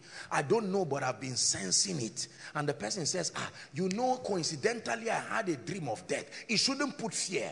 Your consolation is that the more sure word of prophecy has an ability to superimpose everything planned. And you can get up in the night and agree. And both of you are praying. How do you pray? You engage the truth of scripture. You don't pray and say, God, why now? Where are you? Is it that, are you still there? That's not prayer. That's just lamentation. You begin to pray when you engage the truth of God's word. I choose life. I'm the head of this home. My children may be too small to choose life, but I stand as a covering. I choose life. Jakos kapata. When they are in school, I choose life. Are you getting what I'm saying now? I've taught you this thing. Listen, if you are married in this place, young or old, you are a man. If you don't go around praying and laying hands on your children, you are not a very good ambassador of this ministry. The children should be sleeping. You are not a father because they serve you plate and you are sitting down. You get up and carry that regalia of priesthood. You are changing negative prophecies. Your child comes back with a result from 2nd position to 12th. The other one from 4th to 18. You don't just flog them. No. Psalm 112. Blessed is the man that feareth the Lord. This is prophecy now. That delighted greatly in his commands. His seed shall be mighty. This is not might. Lord, you have said my seed shall be mighty. While you are speaking that word, there are powers, let me tell you, that reside in the heavenlies. You speak and command your morning. He told Job, hast thou commanded thy morning? You sleep and wake up with a dream. Someone injects you with HIV and tells you this is HIV. You get up and say, and you know, I'm feeling the spot. You get up and see marks on your body. Physical marks from a dream. And you sit down and just laugh. Laugh? No matter how mad a man is, he does not enter fire by mistake. As mad as he is, he comes near fire, he will move. I'm not that mad. We want to see you like a mighty rushing wind. We want to dwell under the shadow of your wings. We want to see you like a mighty rushing wind. We want to dwell under the shadow of your wings. Over every challenge in my life, blow, blow, blow like a mighty wind. Spirit of victory, cover us with your wings. Blow, blow, say, blow, blow, blow like a mighty wind. Spirit of victory, cover us with your wings. Listen, everything you see in your dream is prophecy, seeking manifestation, good or bad. Everything you see in your dream, in your vision, is a prophecy, seeking manifestation. You can allow it, you can change it, you can stop it. Inaction is a disaster to a believer. It's what you don't want that you will see happen. Can you open your mouth in 1 minute and just blast in the spirit?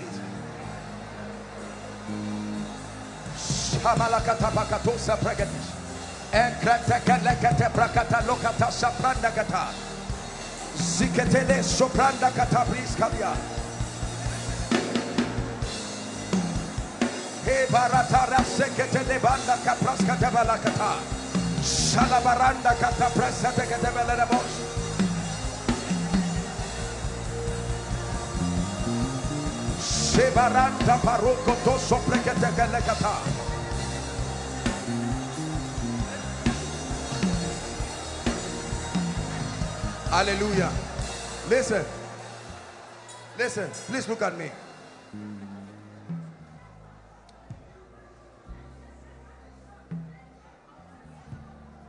One of the demands of priesthood, get my message on priesthood, is that men become men of prayer.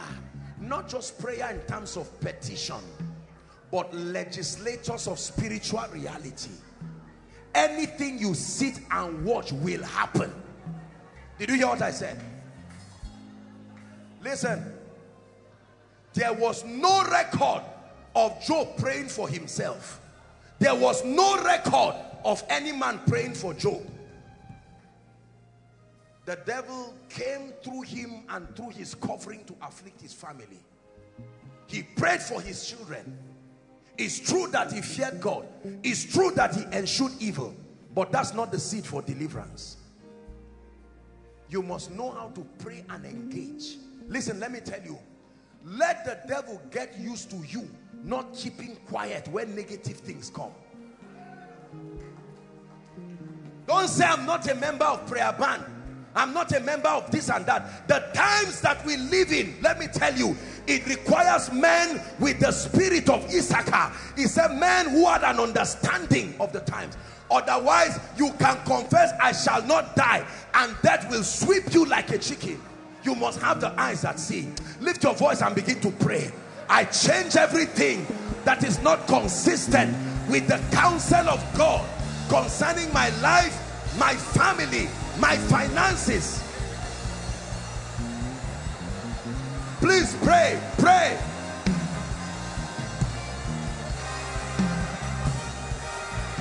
I change everything in the name of Jesus Christ. Every prophecy that is not of God seeking manifestation through my life, I reject you by the power of the Holy Ghost. I reject you. I speak the word, the most sure word of prophecy. I shall not die but live, the head, not the tail, above only, not beneath. Shabarakatosh, Embrakatakatakatakatakate, Shaparus Kaparia Katalikata.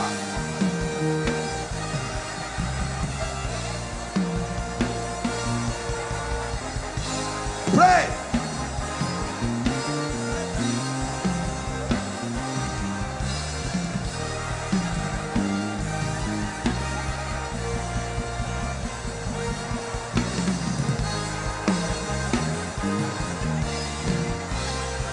Pray.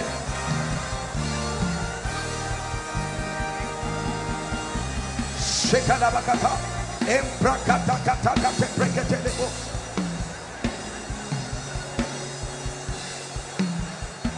Hallelujah. Hallelujah. Now listen, I'd like you to find someone to agree with you. Everything God said or you have seen in the spirit that is consistent with God's will and has been hanging by any power of divination within the second heavens, lift your voice and cry, I command that it must come to pass.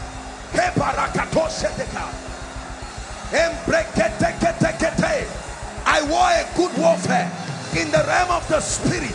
I decree and I declare the joy, the peace, the prosperity, the blessings, the anointing upon my ministry, upon my life.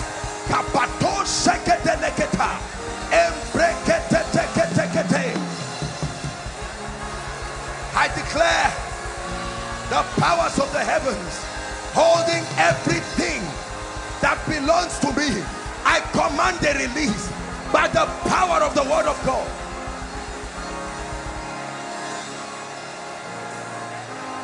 Pray. Few minutes and we're done. You are enforcing prophecy.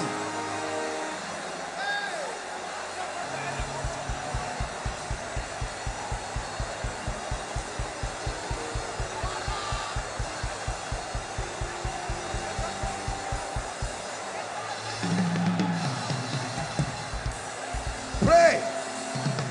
Pray.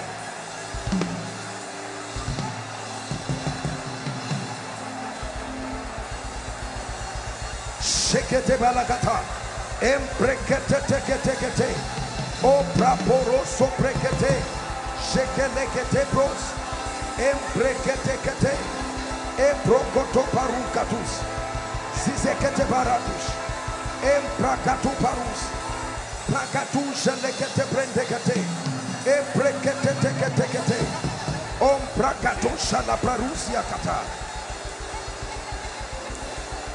Hallelujah. Matthew 18:18, please.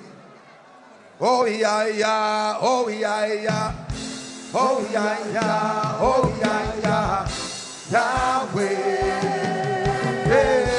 Yahweh. Oh yeah, yeah, say, oh yeah, yeah, oh yeah, yeah, oh yeah, yeah, oh yeah, yeah, Yahweh.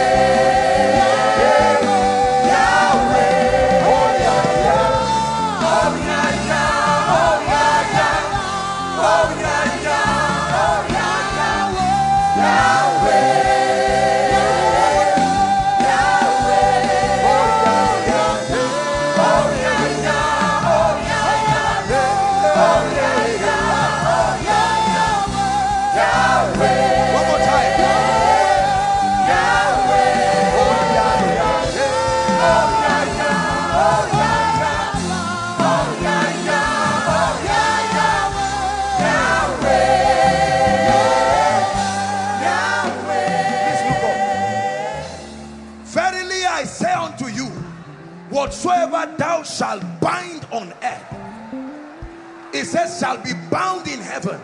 Whatsoever thou shalt loose, binding and loosing, talks of allowing and disallowing. Are we together now? Please listen to me. Please listen. Listen.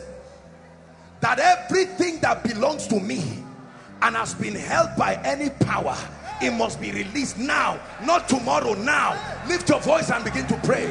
Shakata parokotos, embreketekeleketata, repekatatos.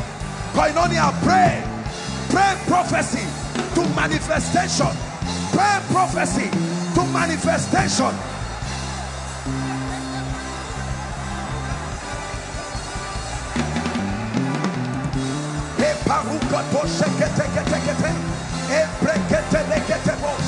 I command a release in the name of Jesus Christ.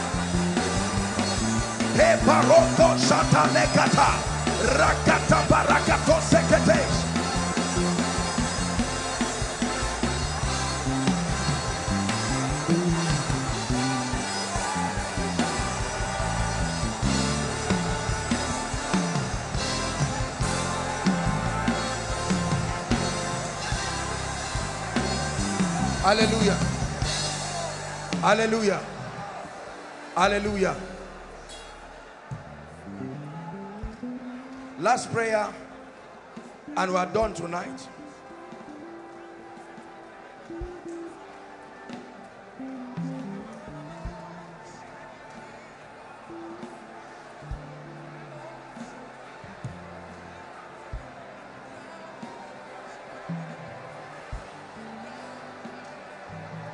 Psalm 91. Psalm 91. He that dwells in the secret place of the Most High shall abide under the shadow of the Almighty. Verse 2. I will say of the Lord, He is my refuge, my fortress, my God, Him I will trust. Continue, please.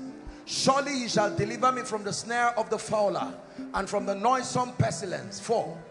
He shall cover me with his feathers, and under his wings shalt thou trust. His truth shall be thy shield and buckler. 5.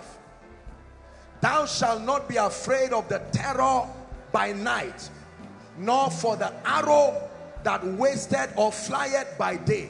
Listen very carefully. Look at what the Bible is writing here. Next verse. 6.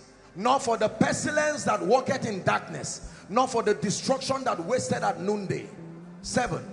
1,000 shall fall by thy side, and 10,000 by thy right side. It shall not come nigh thee. 8. Only with thy eyes shalt thou behold and see the reward of the wicked. Listen.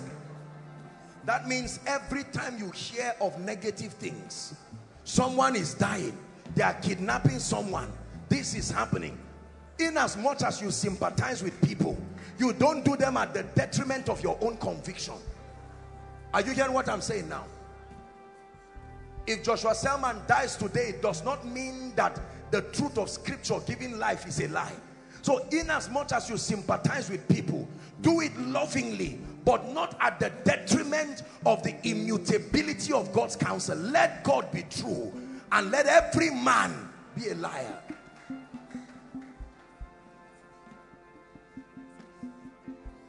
Until you rise up to possess your possession, you will never possess your possession.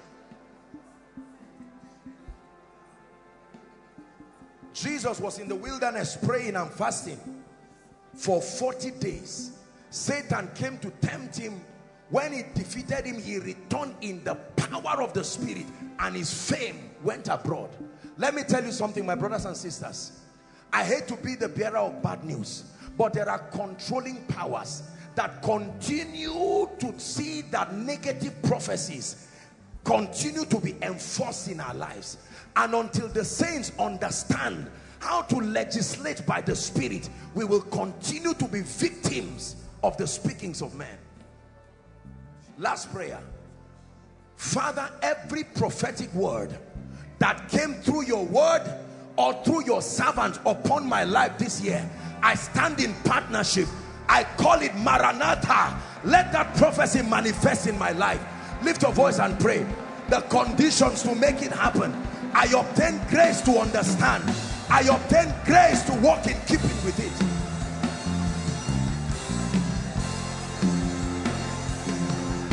Pray. Every prophetic word about my spiritual life, about my finances, about my marriage, about fruitfulness, I receive by the Spirit. I obtain grace. I obtain understanding. I obtain grace. I obtain understanding to know what to do, to know how to partner with prophecy.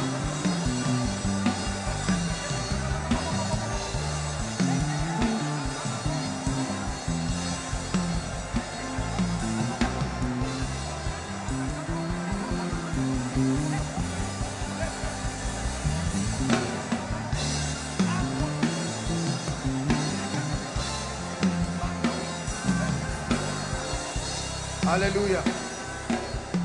Hallelujah. Just one testimony and we'll round up tonight. A gentleman sent me a text and he said he was tired of what was happening to him and his family. You know what people call failure at the edge of breakthrough? That you see good things, but just when your hand is about to obtain it, trouble must ferment itself from wherever and come and destroy you. He said he was tired, and one night he took out time that if he's to die here, he would die and he would pray. Listen to me, true story.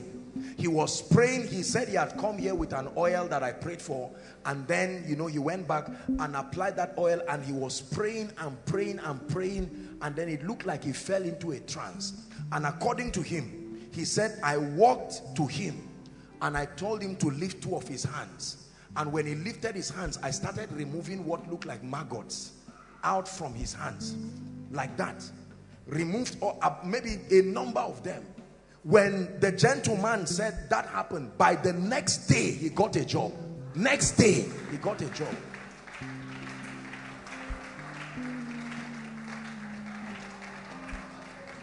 See, I've told you time does not change anything.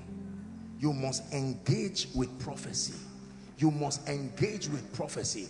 Don't wait until miracle service when you write your prayer request and bring it here. Go and write it now and trust God for grace. 1 hour in the night will not stop your sleep. We spend 3 hours worrying. Wake up in the night. Every man in Koinonia is an intercessor. Let me tell you, if you're a married man in this place and you are not an intercessor, you are not a good ambassador. Learn it. Wake up and pray. Put that request on the ground. Place your hand on it. Pray. It will look like nothing is happening. Don't mind what you are seeing. You just pray. Forever, oh Lord, thy word is settled. Let me tell you what will happen when you pray. Satan will use the sense realm to send images that negate what you are trying to do, because he knows that to be carnally minded is death, but to be spiritually minded is life and peace. You can even finish that prayer and go back to bed and have a dream that is another negative connotation, and you stand up and say, but I just wasted my time. So these 3 days prayer and fasting is nothing. If it was not bringing an effect with hell, the devil will not send you that kind of dream. The key is to remain. Let me tell you this. There are certain prayers that you don't pray for one day. Let me be sincere with you. And I don't mean to insult anybody, but that understanding that when you pray once is done. Well, I may not have enough experience to challenge that, but I can tell you the one I know. That when you stay on an issue, and you pray and cry. Jesus prayed. He came out, saw the disciples, went back and prayed the same words, the same way 3 times. Jesus prayed. Bible said, looking up to Jesus, not up to any prophet or any man of God. Don't pray once and sit down. How long do I pray? Until you see the feast manifest in the earth realm. You pray on when you see the cloud manifest in the earth realm. It gives you a sign, then you know that those realities have reached. Otherwise, please pray. If it takes 21 days, pray. The grace for the spirit of gluttony that will not allow you to fast and pray, I curse it now in the name of Jesus. It's a different thing if you have a health issue that may not allow you to pray. There are many of us, the last time you fasted was during fasting and prayer. That's not healthy for your spiritual life. Please don't say it does not matter. Everybody we know where we are coming from. By God's grace, our children will not go through this. But in between where you are coming from and where you are going, you must stand as a bridge and flog this thing out once and for all. Reject spiritual laziness. Stay with the word. Please listen to me. Let me advise you. I say this not to everybody.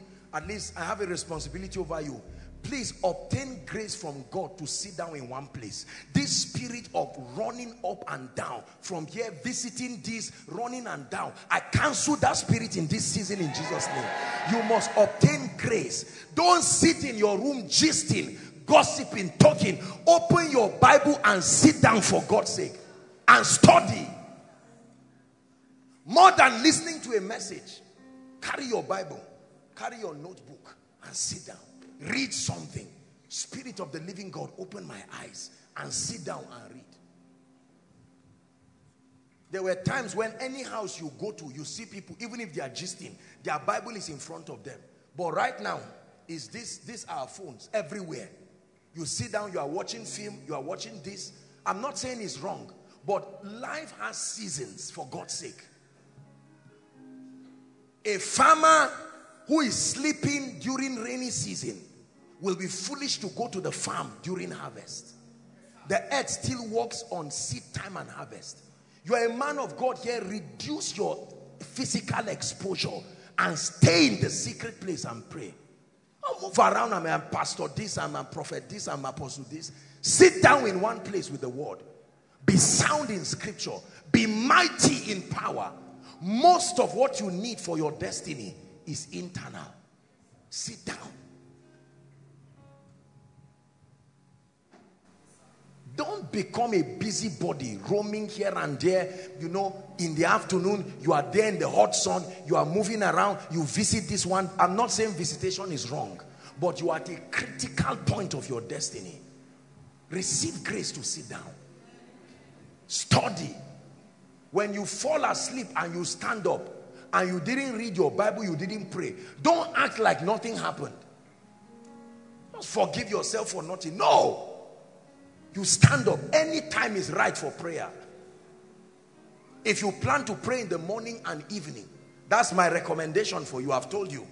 The morning times and the evening times are powerful times. So said the ministry of Jesus.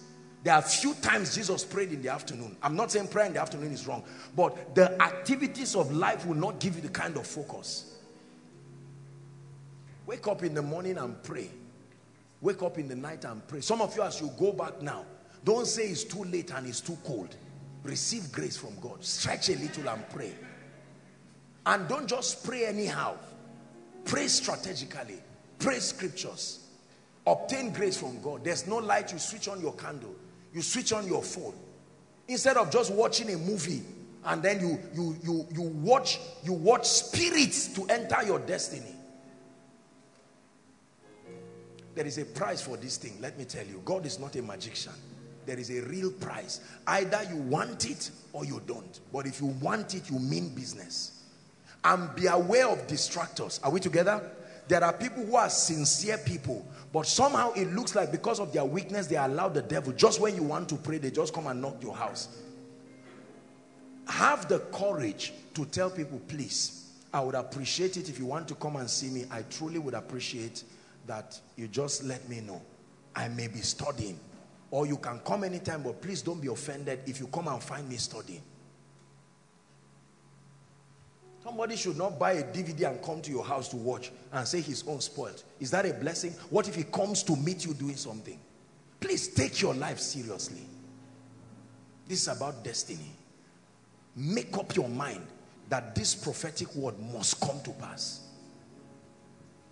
Especially this issue of finances. Go and get, there are too many messages that have been preached around the area of finances. Get it and sit with it. Don't just say, lay hands on me. Thank God for seed. Thank God for the prophetic. But sit down. I'm a young man. What does it take to be established? Lord, will I end up in this one room forever? The answer is yes, until you change it. You sit down. What do I need to know? Are we together? Father, we thank you. We bless you for tonight. You have shown to us that without engaging prophecy, it will fail. And you have shown to us that negative prophecies can be changed.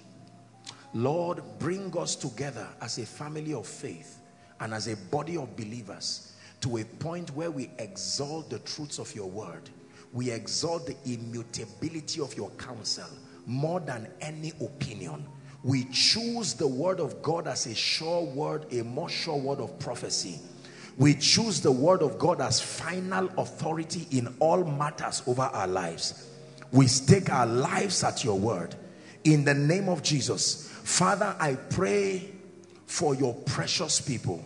Every condition that needs to be engaged to actualize every prophetic word that is upon their lives, I pray that both the grace and the understanding be revealed to them. In the name of Jesus, that you will act out in faith, and that in the name of Jesus, the Lord will honor you, and the Lord will cause your life to be an unending testimony of wonders. Do this, oh God, and be glorified. For in Jesus' name we pray. Amen and amen. Let me make an altar call. Last week, because of time, I couldn't make an altar call. A gentleman sent me a text and said, Apostle, I was waiting for an altar call. I really wanted to give my life to Jesus. It broke me so bad. I asked the Lord for forgiveness. And so no matter what it is, we'll have to make an altar call. Please keep standing. We're already rounding up. Please keep standing. Let's honor those who will be coming. There are people inside. There are people outside who are. You see, you have to see what is more than your pain for your pain to not mean anything. Until you can see, the Bible says, who for the joy that was set before him endured the cross. If there is nothing set before you, you can't endure. Endurance is not generic. It is based on a revelation of something higher. They said they looked forward to a city whose builder and maker. That revelation made everything here to not make sense again. Until you see a dimension higher than what food can do for you. Until you see a dimension higher than the pain of your sacrifice, you will not have the stamina to stand. Let me tell you, sacrifice is a covenant. Psalm 50 and verse 5. Just before we sit down, Psalm 50, please give it to us quickly, and verse 5. It says, gather my saints together unto me, those who have made a covenant with me by sacrifice. You don't have to say, Lord, I enter a covenant. Your sacrifice has a voice. Lord, let it rise as a memorial that whoever mocks your grace upon my life, let this sacrifice speak. Are we together now? These are some of the things that will make God to rebuke kings for your sake. That there is a sacrifice. There is an altar that rises as a memorial. He is a man approved. She is a woman approved. Are we together? Who for the joy that was set before him. There will always come a point in your life where you will need to build capacity. Capacity. It says, if you turn aside in the day of battle, there is only one explanation: your strength. Many believers are wonderful people, but our spiritual stamina is small. Anything just blows you and you are out of the way. God, you didn't do this, and that's it. But it says, be steadfast, immovable. There is a level of balance, stamina. That was one of the blessings of the men of David. Among the men of David, one of the blessings was that one could dig his feet on the ground. In other words, no matter what you do, I will not move. I can defeat you from one spot. Are we together now? Please sit down for a while. Good evening, everybody. Ephesians chapter 3 and verse 9. We'll still get back to our discussion. These are nights of encounters. Ephesians chapter 3. Let's start from verse 7. Paul is speaking, whereof I was made a minister according to the gift of the grace of God given unto me by the effectual working of his power. Unto me, who am less than the least of the saints, was this grace given, that I should preach among the Gentiles the unsearchable riches of Christ. 9. And to make how many men? There is a grace given that when you come under the influence of that grace, you must see. I hope you understand the story. He's saying a grace was given to me, and that by the privilege of God's power, the effectual working, he gave me a grace that when people come under the influence of that grace, he can make all men see. There is a grace that can take away blindness, regardless of your level of education. Listen carefully. Regardless of your level of exposure. You see, there are things in life that you have to be educated to understand. There are things in life you have to be wealthy to understand. There are things in life you have to be poor to understand. There are things in life you have to be ignorant to understand. But there is a grace that can make all men see. Regardless of your level, regardless of your background, whether you can speak English or not is not the issue. the grace has capacity to quicken your understanding. He says, and he shall make him of quick understanding. If the matters of the spirit were left to educated people, then those who didn't have the privilege of formal education will be out of God's program. If it were left only to the rich, then the poor will not have a chance. Are we together? If it was left only to the exposed and enlightened, then those that did not have that kind of privilege will not have anything. But thank God for his grace, that when he pours his spirit is upon all flesh, and that this grace can make all men see what is the fellowship. It's the word koinonia. Partnership, the sharing, drinking from the same vessel of the mystery. So you can partake of a mystery, not just an anointing. You can partake of the grace that has made a man to see, and you will see the same thing. The Lord began to deal with us yesterday on hosting his power. We're still going to explore along power and impartation. God began to adjust our understanding to see and understand the dynamics of true spiritual power. Isaiah chapter 35. My assignment tonight is first and foremost to help us by the Spirit understand the value of spiritual empowerment. Because until you recognize the value for a thing, the energy to pursue is not there. Isaiah chapter 35, we'll read the first 6 verses. The wilderness and the solitary place shall be glad for them, and the desert shall rejoice and blossom as a rose. It shall blossom abundantly and rejoice even with joy and singing. The glory of Lebanon shall be given to it. The excellency of Carmel and Sharon. They shall see the glory of the Lord and the excellency of our God. Verse 3. It says, strengthen ye the weak hands. It says, and confirm the feeble knees. Verse 4. Say to them who are of a fearful heart, be strong, fear not. Behold, your God will come with vengeance, even God with a recompense. He will come and save you. As a result, then the eyes of the blind shall be opened, and the ears of the deaf shall be unstopped. Then shall the lame man leap as an hart, and the tongue of the dumb shall sing. For in the wilderness shall waters break out, and streams in the desert. The Bible paints a picture of what can happen to a person and an environment when the power of God is introduced. Many believers have not been trained to see the value of spiritual empowerment. For many believers, spiritual empowerment is an elective that you choose if you are interested in doing ministry. So if you do not have any passion for ministry, it's unnecessary, it's a nuisance. All I need is just the word. But the word did not make any meaning until the word was empowered.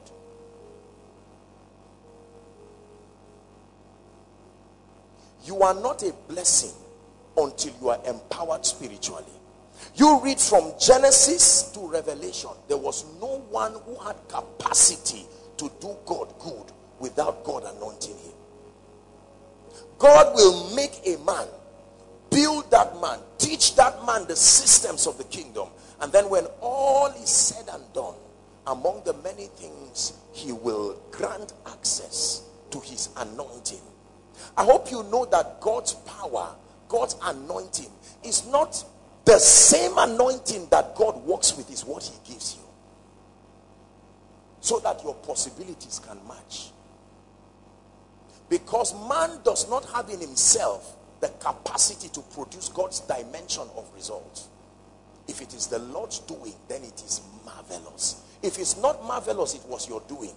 You don't clap for me for walking. It's human to walk. There's nothing supernatural, as it were, about walking. But when you begin to manifest a dimension not given to men, it proves that there was an energy that was outsourced. No one was allowed to serve in the temple without empowerment. No matter how silly the responsibility was, you needed empowerment. No matter how skilled you were, every time God would call a man, out of whatever it is that he does, they must be empowered. Including Mary, the mother of Jesus. Her carrying Jesus for 9 months did not empower her. She had to join the 120 to wait until the Spirit. Was it not the same Spirit that put Jesus in her womb? But that did not empower her.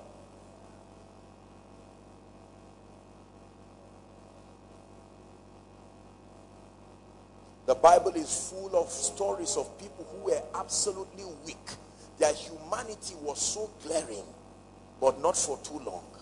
At a point in their life and in their experience, they had a strange encounter with the Spirit of the living God. Then they were anointed and things turned around in their lives. There is no man of God who can produce God's dimension of results and be a blessing just being a wonderful, humane human being. There has to be a translation by the power of God. Are we together? It is very, very important. Zechariah chapter 4, please, and verse 6. The prophet is speaking here. Zechariah 4 and verse 6. Then he answered and spake unto me, saying, this is the word of God unto Joshua Selman, saying, not by might, human strength, nor by human power, but it is by my Spirit. Excelling in your business, not by might, nor by power, but by my Spirit. Doing the kind of ministry that will bring glory to Jesus, not by might, nor by power. Getting a job, not by mouth, nor by power. Being favored, not by might, nor by power. Are you getting what I'm saying? Breaking a chain that was there before you were born. There were people stronger than you. That chain kept them there. It is not by might, nor by power, but by my Spirit. You must learn early to give up on the strength of the flesh. It will embarrass you and continue to recycle pain to your life. For by the arm of flesh shall no man prevail. When a spirit is oppressing you, there is no machine that will diagnose it. Machines don't diagnose spirits. They diagnose the effect of their presence. But there is a word that is a discerner. Is sharper than any two-edged sword.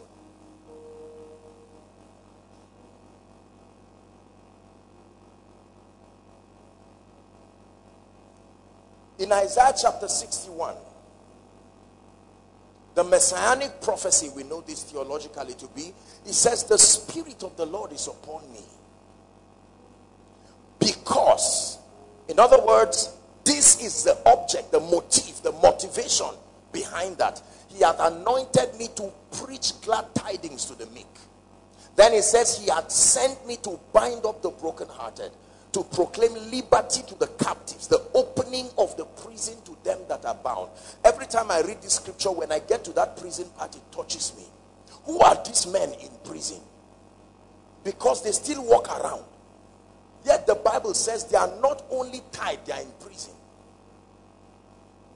To open the prison to them that are bound. Verse 2.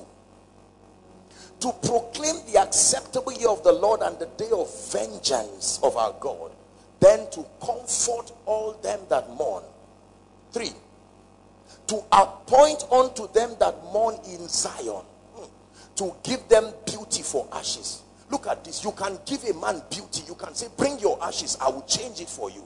Like you tell somebody, bring dollars, I will give you naira. You actually can be anointed to see a man's life. You are not praying now and say, God, change his life. It is within my power. There is an agency that can turn your life around.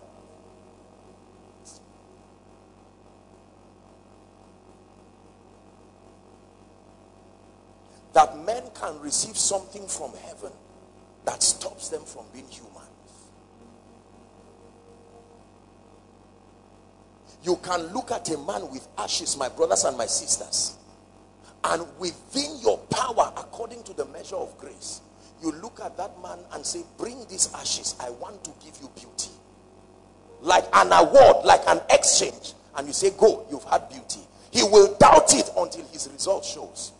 He steps out of that place, and all of a sudden, the scenario of his chains and all this begin to change. And all that he sees is the glory of God. To give them beauty for ashes. The garment of praise for the spirit of heaviness. Look how men can become blessings to men. That something can come upon your life. When you see men mourning, you don't counsel, you don't sympathize. You tell them, I see you wearing a garment. It's only expressed in your tears. Let me take that garment away. And you can give them a garment of praise. That they might be called the oaks or the trees of righteousness, the planting of the Lord, that he might be glorified. God wants to be glorified through the empowerment of the saints. Please listen to me. It takes spiritual power to reign. It takes more than good intention. It takes more than good preaching. It takes more than a sincere heart. The days that we live in are evil days. Jesus himself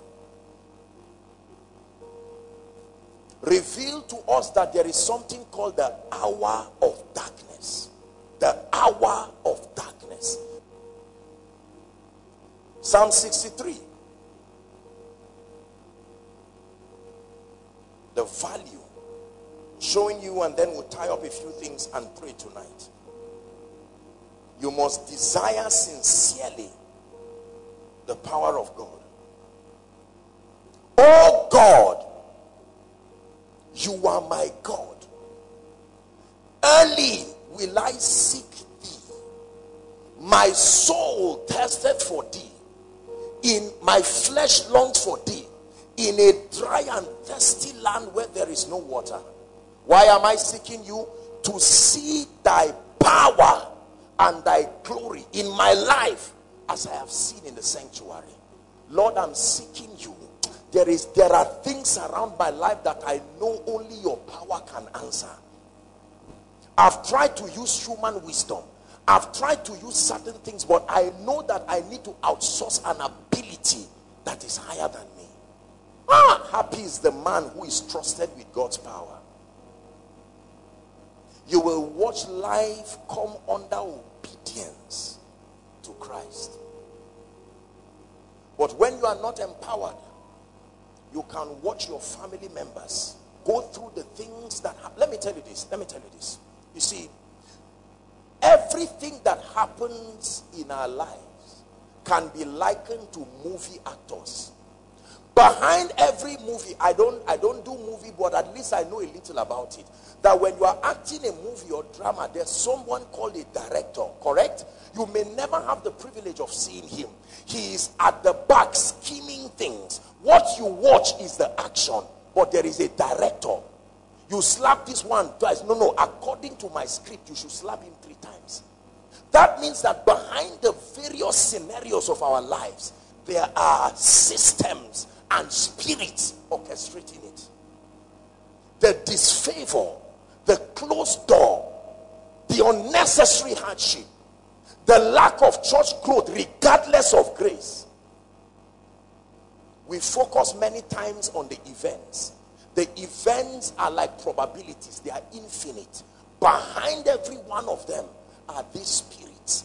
And the Bible says, how awe-inspiring are your ways. It says, through the greatness of thy power shall thy enemies submit themselves.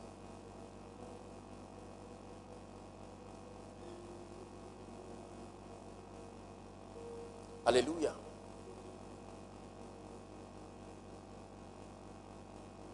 I once counseled an elderly man, very old man. And while I sat down listening to him, he barely spoke and he started crying. And I said, sir, just talk to me. What is the issue? And then he told me that all through his life, he has not known what people call victory. that this thing they call victory is strange to him.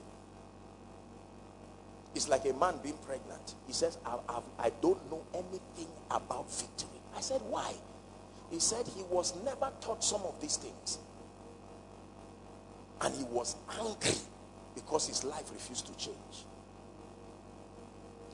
This kingdom is a kingdom where in many cases it is the power of God that speaks. And until the power of God speaks like the roaring of a lion, some challenges will not let you go. Please listen very carefully. I shared with you in this place, Koinonia, about a woman who was pregnant one time. And then this woman would go to bed and literally see monkeys all around her, pastor. Monkeys. And she gave birth to a child, and the child came out hairy physically like a monkey, dead. How many people have been prayed for here with HIV? Ask them how they got it. They said they came to me in a dream with an injection, said this is HIV. Injected you in the realm of the spirit and it appeared physically. That means you can change something in the realm of the spirit and then wait for it like a movie too to happen physically. If it started in the realm of the spirit, it must be adjusted there. It doesn't make sense to come from the realm of the spirit and then you adjust it physically. Some things will never change with counseling. Hear me. Some things will never change with time. Some things will never change with advice. You will need a head-on collision with the power of God. There are families where nobody has risen to any level. The last person who tried to rise there, because of the little revelation here and there that he got, when he was almost crossing, it drew him back.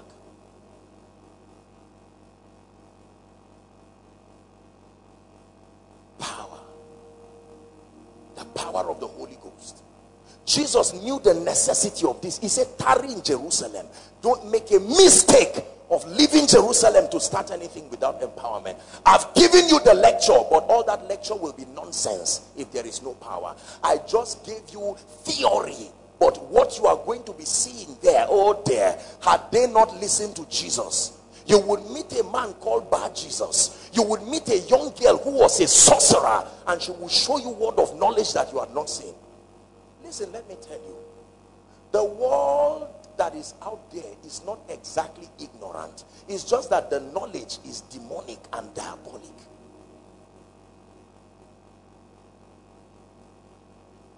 You know, many times when we teach like this, even me, I get uncomfortable sometimes, because everything I say looks like a lie, except that it is true. It is true.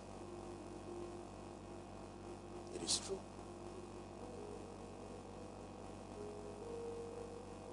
Bishop Oyedepo gave a story that one time the church would not grow for a long time, regardless of the prayers that were offered.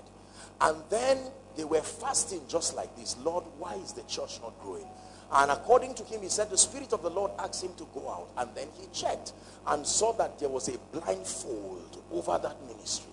And he caused it in the name of Jesus. And it rolled like a curtain. From that time, increase began to come. There are people, every good thing you do is misunderstood. It's not normal. Haman was begging. The king called it rape. There are spirits that make good things evil. You come for somebody's program to help him. They say, they have come. You don't come and they say, something is wrong. It's a spirit. Let me tell you, when the devil wants to trap you down, only God can deliver you. Because anything you do will lead to the same result. They boxed Jesus with a question that both yes and no will put him in trouble. It was not the issue of answering correctly or not. I believe in the power of God. I believe in the power of God. Listen, let me tell you. There are many things you have discussed. It's time to bring them face to face with God's power. You need the empowerment of the Holy Spirit. Micah chapter 3 and verse 8.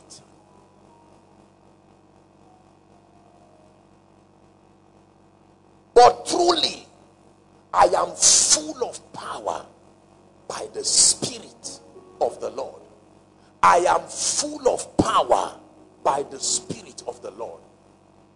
I am full of power for exploits in the kingdom, and that by the Spirit of the Lord. I am full of power by the Spirit of the Lord.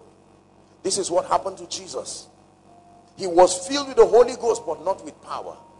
And when he was done fasting, the Bible says, and he returned in the power of the Holy Spirit. This conference would not have done us justice if it leaves us with just information without power. It takes power to change your situation. It takes power to birth the purposes of God in your life. Just because God said it does not mean it will happen. There is an energy, there is an agency behind. He says his divine power hath given us. His word authorizes his power to move. The power will not move until the word authorizes it.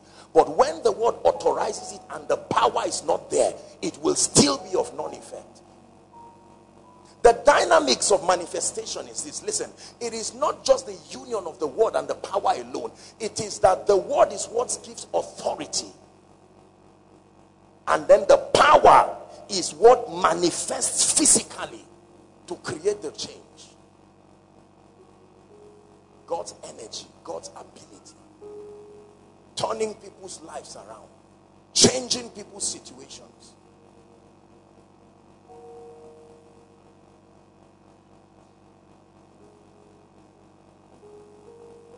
In Acts chapter 10 and verse 38, the Bible says how God anointed, don't get too used to these scriptures, how God anointed Jesus of Nazareth with the Holy Ghost and with power, who went about as a result of the power doing good and healing all they that were oppressed of the devil, for God was with him. This is a generation that needs the power of God. There are so many things that continue to challenge believers. We need a manifestation of the power of God. In one day, the issue of loyalty to God was settled when power came. Elijah said, let's stop arguing. Go up the mountain. Let's go to Mount Carmel. That the God that answers by fire, let him be God. And then he gave the prophets of Baal room to begin to do everything that they were doing. The Bible says from morning up until night. Do you know the highest dimension of their prayer was sacrifice? When everything failed, they started cutting themselves. He said, pray louder. Maybe he's sleeping. And Baal could not answer them.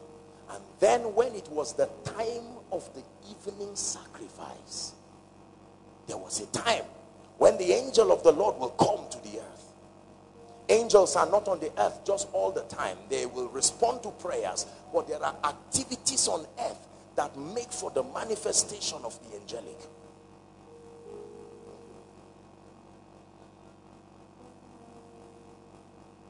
Do you know how Haman got the date to destroy Israel?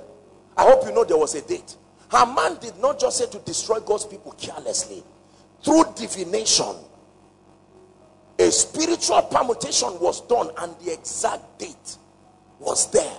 That means every day is not conducive for everything. This is where spiritual intelligence comes in. Haman, through divination, found out the exact day.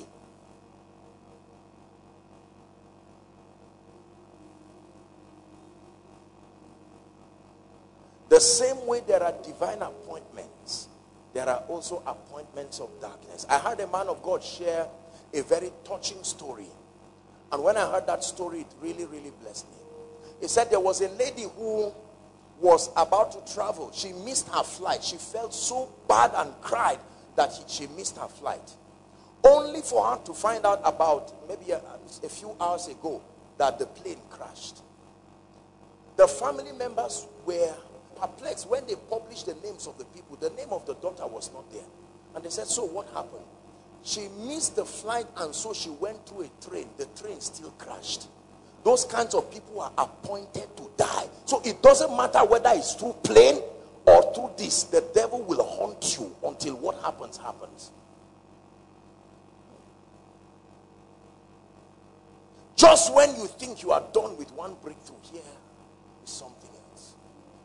But then it says to appoint unto them that mourn. The same way that you can put a date to a man's breakthrough and call it today. You can call something that should happen next week and give it a date today by the anointing. Samaria was never supposed to be delivered. The prophet gave the date for the deliverance.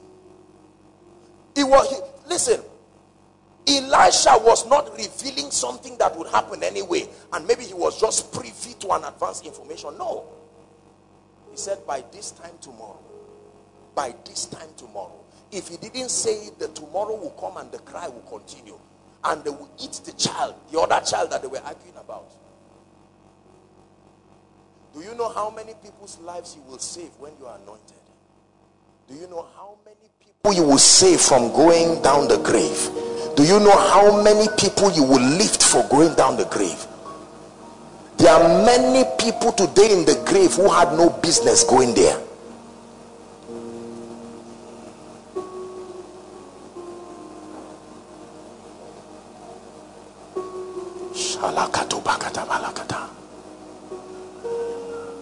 If you're a minister here, please listen to me. We're in the days of his power. If you lack genuine spiritual power, please leave ministry. Just quietly leave ministry. You can find another ministry and help them. But I'm telling you, the days that we live in will require genuine spiritual power. The distinguishing factor will be the power of God.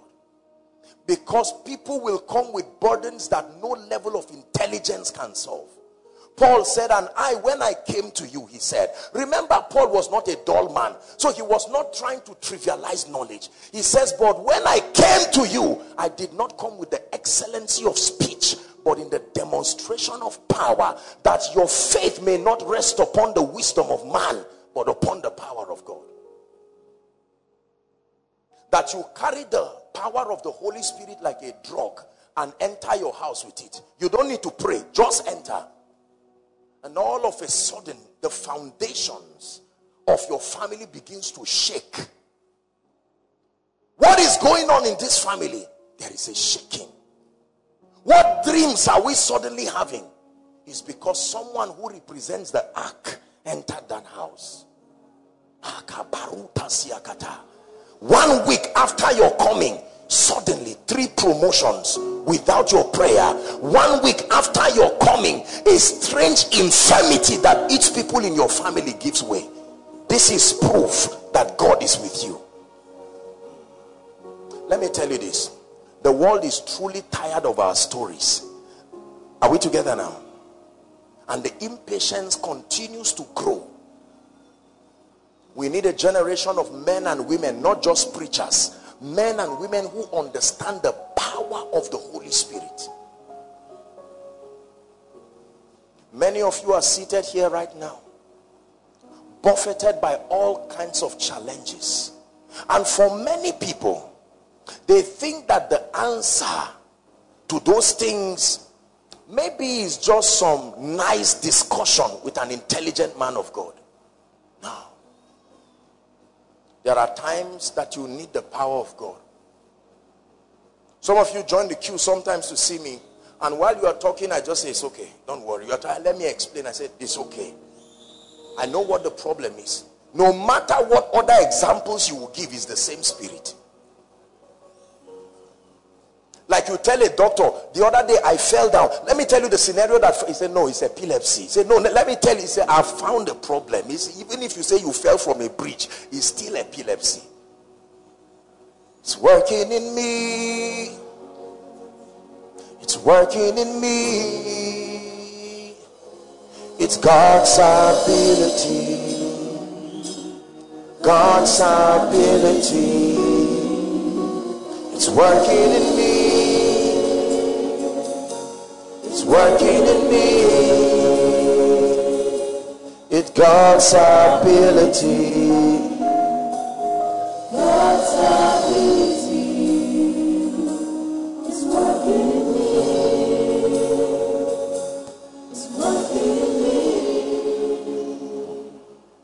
Hallelujah. This is why we're gathered tonight. This is why we continue to press. Listen, Joshua Selman cannot be in every home. Joshua Selman cannot be in every office. Joshua Selman cannot be in every school. Joshua Selman cannot be everywhere. There is a problem if he's everywhere.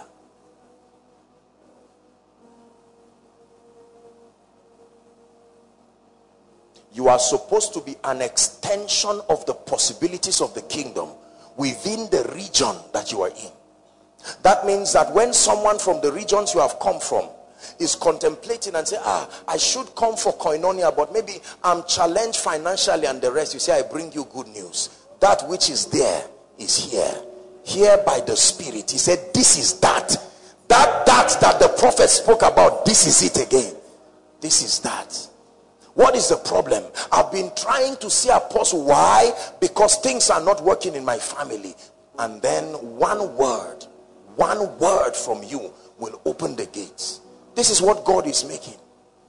And it has nothing to do with being a man of God or a woman of God. By the time you carry the grace for favor and someone just comes and shakes you, good morning, sir, and he thought he just shook a man, and then he leaves, and for that day he records breakthroughs in his life. He will look for you and say, please shake me again. I don't know what you did, I don't know what happened, but you are like the ark of God in the house of Obed-Edom. It was dropped there just to let it be under the care of Obed-Edom, and in 3 months, 90 days, the life of a man changed because something was introduced. Jonah carried a spirit into a boat and people were about to die. Jonah didn't pray, Jonah didn't preach, Jonah didn't talk, he was even sleeping. You don't have to be awake for grace to walk. Jonah was sleeping, yet the anointing was working.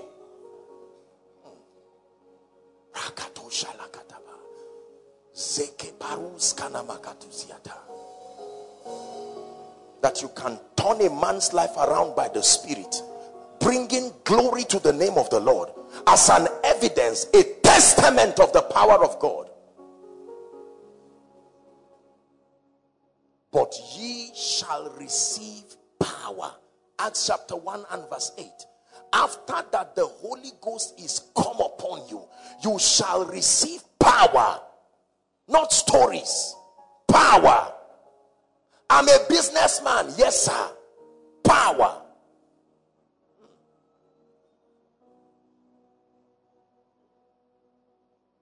I'm a politician. Yes, sir. You need more power as a politician than a preacher. A preacher has prayer band. A politician does not have it. They can cover for you before you go for a retreat. But you are a politician, they hit you once you are gone. Listen very carefully. Let me tell you, we are living in evil days. It is true. And you must sustain the stamina, the spiritual stamina, the empowerment. How about wealth and increase? Remember the teaching that I did, that you want to prosper and even your soul to prosper. The devil says, no way, you choose one. You can't have both. Either your soul prospers or your pocket prospers. And you say, no, in God's economy, we prosper as our souls prosper. You don't sell your soul to prosper. The world's way is that you sell your soul to prosper. That was the exchange that was happening at the mountain. Give me your soul. What shall it profit? When it talks of profit, the commodity of exchange is a man's soul and the world.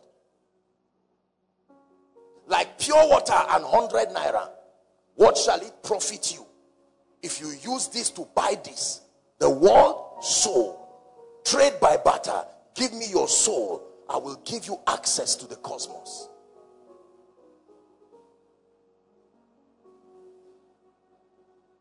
Is God speaking to someone? Let me tell you something. It takes the force of God's power for things to change. the force of God's power. And yesterday we spoke about one of the keys. Let me just talk very briefly one area, and then we will pray. Blessed be the name of the Lord. We spoke about one area, death. If you remember very carefully, that the price is death. Proverbs chapter 23 and verse 26. Thank you, my dear. Proverbs 23 and verse 26. My son, first instruction, give me your heart. We dealt with that yesterday. So we're switching to the next one. And let thine eyes observe my ways. He's teaching a man a secret here. Your eyes, your heart. Your eyes, your heart. Let your eyes observe my ways. Listen to me. It's an anthem in this ministry that there is a relationship between your spiritual understanding and the manifestation of spiritual power. You know, most times people say there is power in the word of God, and it's not a lie. But the dynamic, most people do not understand. They think that the word of God is just like a charm or a genie, and the moment you have it or recite it, it has power. No. No. In the parable of the sower, Satan came and carried the word, and he was not shaken. He didn't die. He carried the word. Only God knows where he went with it. When Jesus finished fasting, the word finished fasting, Satan appeared and was talking to the word with power on him. He didn't shake under the anointing. He even held Jesus and took him to a mountain. He held the word with power on it. That the word of God can be made of non-effect. There is a system that releases the power of the word.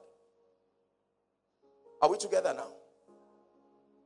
The word of God is a compendium of his ways, his methodology, his systems.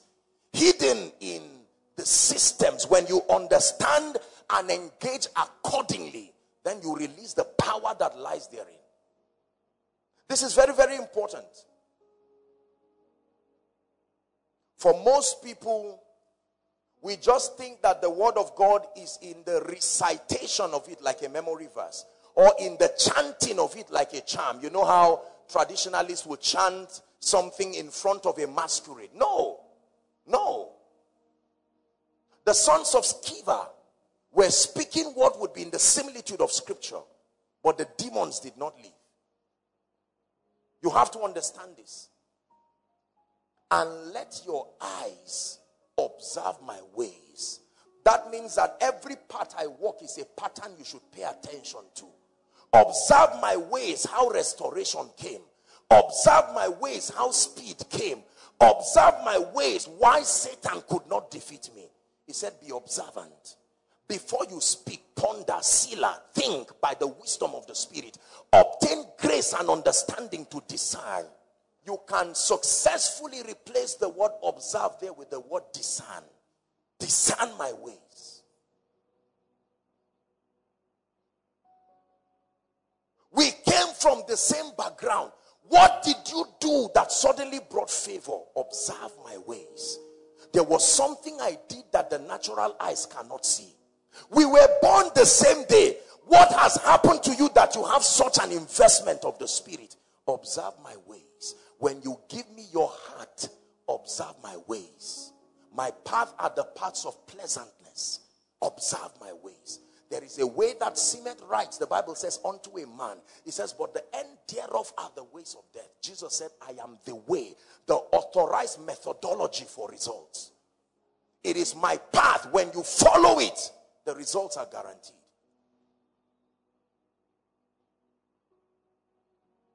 The primary assignment of any man of God, after getting people saved and filled with the Holy Spirit, is to stimulate spiritual enlightenment and understanding by opening them to the ways of God, the methodology, the modus operandi. Please listen very carefully. Things don't just work because they are written in the Bible.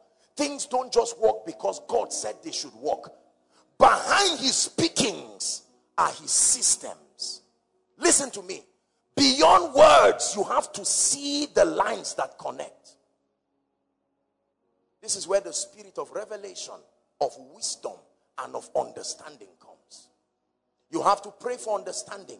The Ethiopian Enoch had his Bible open. He was just coming from church on a chariot on his way to go back home. And the Spirit of the Lord took Philip and says to join that chariot. And then he even saw that he was reading the messianic prophecy. He said, who is this man? He was led as a sheep to the slaughter. Was it him or about someone? He says, understandest what thou readest. How can I except some man teach me? And then he began to explain. To make all men see. There is a grace that as the exegesis of scripture is, as the bread is broken, your eyes suddenly see. This is it. This is where my family is. I've seen it. The word of God becomes for you like a compass. It shows you where you are and where you need to be. And when you have eaten and found it, it shall be a joy and a rejoicing to your soul.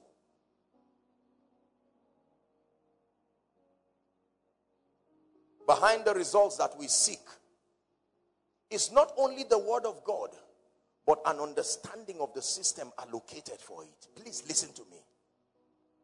Just because the anointing produces result in an area does not mean it will produce result in an area. The anointing flowed through the channel of your understanding to produce that result. And so the same anointing will be profitless if you are barren of spiritual understanding. Imagine with me for a moment that you have a tap that has potentials to gush out a lot of water, and then you have a host. You can use it and you can guarantee that a garden will be watered. What waters the garden is not the host, but without the host, the water will not reach the garden. That host is your understanding. That is the basis of your faith. Faith is the confidence that you get based on God and the integrity of his word and the action you take to validate that confidence. It comes through understanding. Understanding is a real miracle. It's greater than rising up from a wheelchair. And he breathed upon them. He opened their understanding. We need to have a lot of understanding for the results that we seek to command. And I have dished mysteries upon mysteries in this kingdom.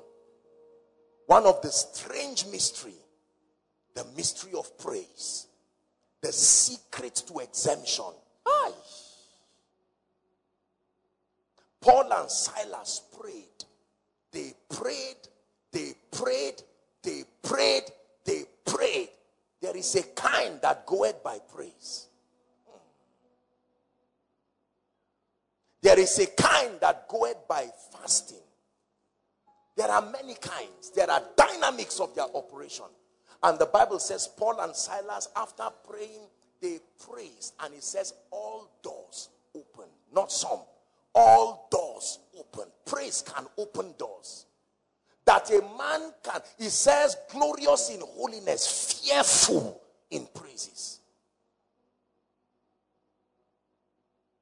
We've had testimonies in this house where people will lock themselves and write challenges that only God can solve, and sing praises and dance like fools in the presence of that request.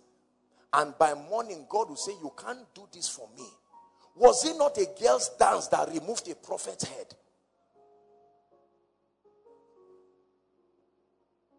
What Jezebel could not do, Herodias, the daughter, did it in a dance.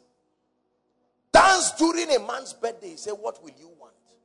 Even to half of my kingdom. Consulted with her evil and wicked mother, who said, remove the head of that prophet. And his head went for it. Do you know the mysteries allocated for the results that you seek? Praise, praise, praise, praise. In a dance, not in a complaint.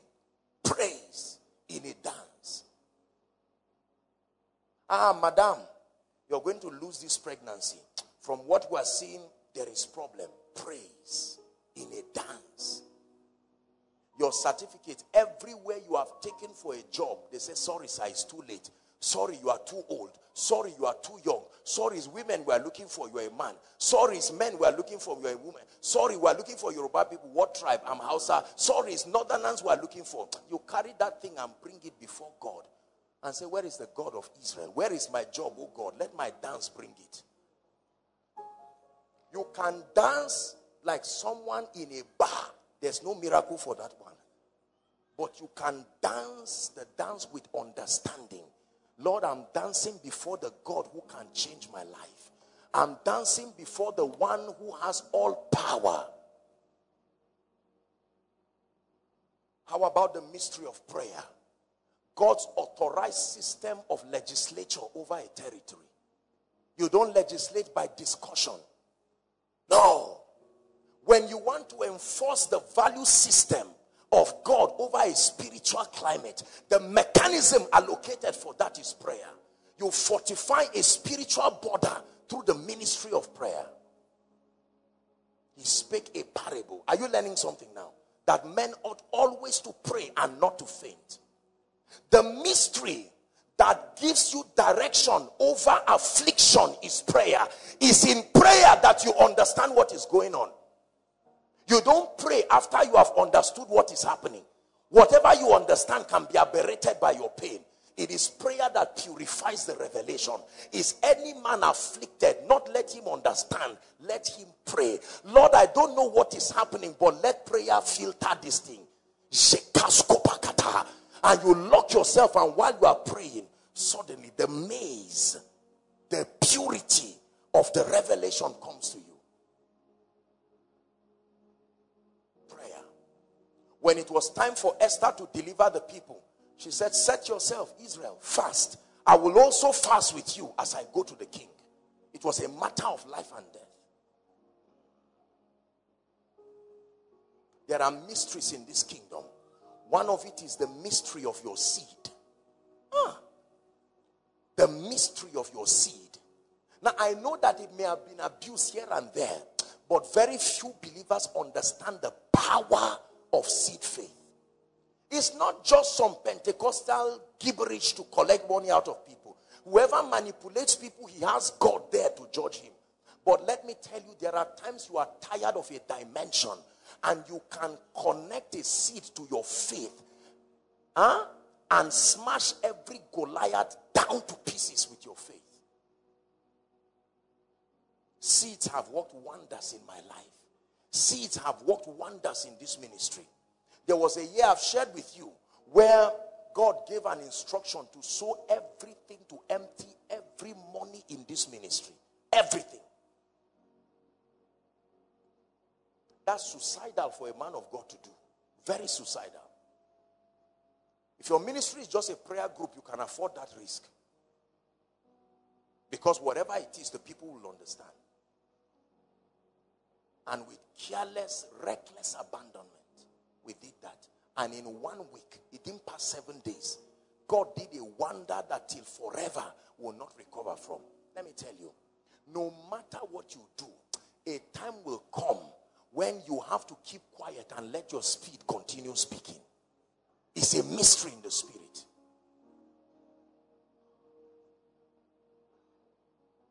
The prophetic is a mystery that you engage under certain circumstances. Every time the Bible talks of restoration, it does not talk of anything other than the prophetic. Read your Bible. Every time there was a loss in the Bible, it was the ministry of the prophetic that brought it back. Whether it was the axe head, whether it was the bones in the valley of Ezekiel, no matter what it was, the moment the prophetic came, then there would be restoration. Believe in the Lord your God, so shall you be established. Believe in his prophets, so shall you prosper.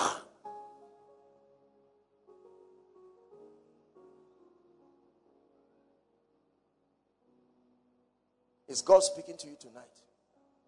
So every challenge that we have, that we stand with tonight, is at the mercy of the power of God, but released through the host of your understanding. Listen to me. It's not just about power fall on me. When power falls on you, it's the same thing like splashing water everywhere. It must be coordinated through understanding to be channeled to the area where the results are needed. Just wanting power at random without understanding is the same way you fetch water and just throw it everywhere and expect it to coordinate itself into your mouth. There is a cup that fetches that water, and it doesn't go to your head, it doesn't go to your legs. You direct it where that water needs to go. When you are bathing, even if it's a shower, you don't stand anywhere and it touches you. You position the water. It is not water board's assignment to know where your head is, or to know where your face is, or to know where the soap is. It's their assignment to release water. It's your assignment to work with your plumber and make sure that water is in a position that can get to every part of your body. So the situation happening with you in that bathroom, the water board is not aware. There was something about the way you turned the whole thing, and it's not reaching you. Understanding gives value to power. Most people have power, but they don't have understanding. So it cannot be coordinated to produce results. We like power because of the charismatism that comes around it. But the efficiency of the power of God is produced on the platter of understanding. There's water in a well. Please help me with this. Look at this. Every well has water. But you don't stand in front of a well and bend your head down to drink it. You do that, you are going to fall down and die. The water that was supposed to bless you is now the reason for your death. But the water was packaged in a bottle. And the bottle, the person that designed this bottle designed it to enter your mouth. That's why this is not where you drink from. Are we together? He looked at the size of your mouth and made sure that the bottle will be able to enter there. Now the water can benefit you because the channel gave it coordination. Please understand what I'm teaching you. There are many people, what you may need may not be more power. Truly the power is resident within you. But understanding is what will give it, will channel it accordingly to produce the breakthrough that you need.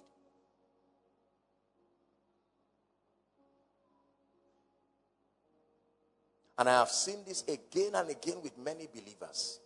They are not knowledgeable on spiritual things. They lack spiritual intelligence, and yet they want the power of God. The divine power of God is like electricity, but you channel it to do the things for you that it wants to do. Trying to receive fresh air from a keyboard is not profitable. Yet it's the same power that powers a keyboard that powers this. So I must understand the dynamics of its conversion. To know if I want fresh air, it's a fan I look for. It's still the same divine power. It is the same divine power. But sometimes it is not expressed in prayer. It's expressed in a dance. Sometimes it's not just expressed in a dance. It's expressed in agreement. Sometimes it's not just expressed in agreement, it's expressed as you quote scripture and speak to the air. Sometimes it is expressed through submitting to a prophetic grace. Regardless of the dimensions, it is still his divine power that makes for that result. Listen to this. Tomorrow is our miracle service. And many of you see the things that happen in the miracle service. And sometimes you wonder, why do you have to do this? There are times that I may call on specific people and minister. And then at the same time, minister to everybody over the same case again. You see, it is his divine power. But the system of operation, there are others. Until the worship team raises a song, they will not be blessed. The nature of their challenges will require worship. The power of God will flow through the instrument of worship. There are certain people that God's divine power will flow through creativity. When it has to do with wealth, his divine power does not flow through the channel of prayer. So if all you know is prayer, you will heal the sick but remain poor. His divine power is trapped by your bankruptcy of knowledge. You must give his power channels to flow through understanding.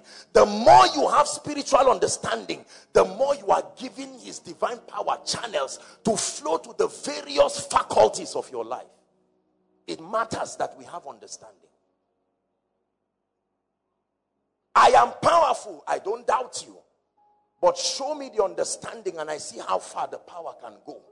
My understanding is limited to the healing ministry. That is the only area you will see the power of God. You will continue to fast and more power will come, but it will be directed towards that area. The day you learn the economic principle of the kingdom, you will see the power released there. It was always there, but your bankruptcy of understanding trapped it. Please get what I'm teaching you. It will not do us much to just pray and do impartation. And then the area where you are trusting God for, maybe it's area of speed and promotion. But the only spiritual understanding you have is for restoration. The more you pray, the more you see things being restored. But promotion, you will not get it. And you wonder, God, can't you promote? He says, my power wants to move to the area of your promotion. But the host call understanding that would direct it is barren, unfruitful.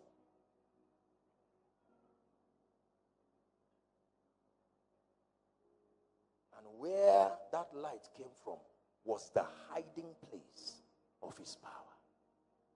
I learned this in life and it changed my life. There were things I didn't know and I didn't see the power of God in those areas. And for a long time I would pray and fast and say, God, why? Until the Lord granted me understanding to know that the issue was not more power. The issue was the bankruptcy of spiritual enlightenment that will give it more capacity.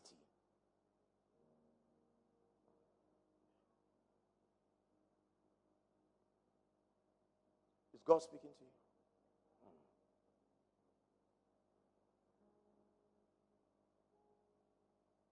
you? Imagine with me an octopus. Right? That sea creature with many channels. That's how God wants your understanding to be. His divine power should not only touch your finances alone. It should not only touch this aspect. Listen to me. Let me tell you the truth. I believe with all my heart that there is enough power and grace to produce what you are looking for. Connect that power through your understanding to the problem you are looking for solution from. If what you want is restoration, then use the understanding of the prophetic to channel the power of God to that direction. If you keep praying and God has mercy on you, he will bring a prophet to help you. That's his way of having mercy on you. But he will not violate the system allocated for that breakthrough.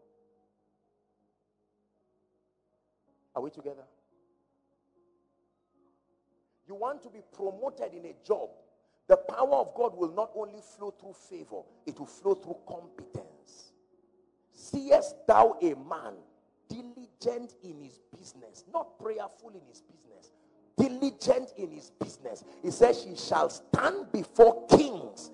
There is power in diligence. So when you become diligent, a dimension of God's power that never flowed will now start flowing through diligence. If you understand what I'm sharing tonight, you will see the knowledge dimension, the understanding dimension of the power of God. Otherwise, there is no need for knowledge when the anointing comes. What then is the value of spiritual enlightenment if the anointing just generically solves problems? Why should you anoint me with oil? Then I study the Bible again. What am I looking for? I know what I'm looking for. I'm giving that grace channels. Those who you call wonders, when you see them, they are not like an octopus. They are like an animal with many, many hosts. So almost every area of their life can be touched with understanding and the power of God. You see possibilities. That's what we came to do tonight. First, to receive more grace. But second, to say, Lord, this side has received your anointing, but this side, I'm trying to get this thing there. It's not working. What is the mystery that channels the power of God to this other area? Naaman was the king and the captain of the Syrian army. He was a valiant man. His discipline and diligence as a military man allowed certain levels of might to flow. But if he knew that the prophetic would solve his problem, he would not be a leper till that time. It was because there was an information he did not know that kept him there. So God used a small slave girl to say, sir, there is a way out of this. Tell somebody there is a way. Please prophesy to someone. Say there is a way. It may not yet be captured in your curriculum of knowledge, but there is a way. There is a way. Do not use your limitation to conclude that God cannot move in that area. Because he can. Because he can. Because he can. Everything God says, listen to me. Listen to me. When he releases it, the spirit of revelation will take that prophecy and the power in it and ensure that you have the understanding that connects you to that prophecy. This is how it works. This is how it works. So the more spiritually enlightened I am, it is not the enlightenment that produces result. The enlightenment activates my mind and gives the power of God a channel to flow through. Listen to me. Medical people will tell us many times that when a part of the body is beginning to deteriorate, sometimes it could be that there was a pinched nerve. Is that true? Sometimes it could be that something happened that is not allowing blood to flow, because the distribution is that blood should flow all over your body. But for some reason, the heart is still pumping blood, but something may happen to your vein or your artery or something and just try to create an interference, an inhibition. And for a long time, a part of your body will not receive the supply of oxygen and blood. And as a result, it begins to die. The heart is pumping, but that leg is dying. So it is the doctor's assignment through his knowledge to now create a system. And sometimes the relief is instant.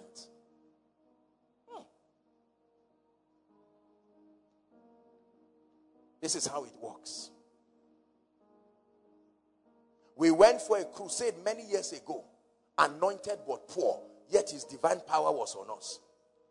That power was healing the sick. But the police station was waiting for us. Are we together? Couldn't the power stop the police station? It could. Except that the knowledge we needed to allow it get to our finances, it was not there. And then by the mercies of God, he brought that side. Look, when light comes to you, it's a miracle. When light comes to you, now the power of God can flow through you. Let me tell you why certain people's results become very powerful. There are many people who may not have the level of anointing yet, but while they are waiting, they continue to get vast knowledge. It's like you are preparing the hose in advance.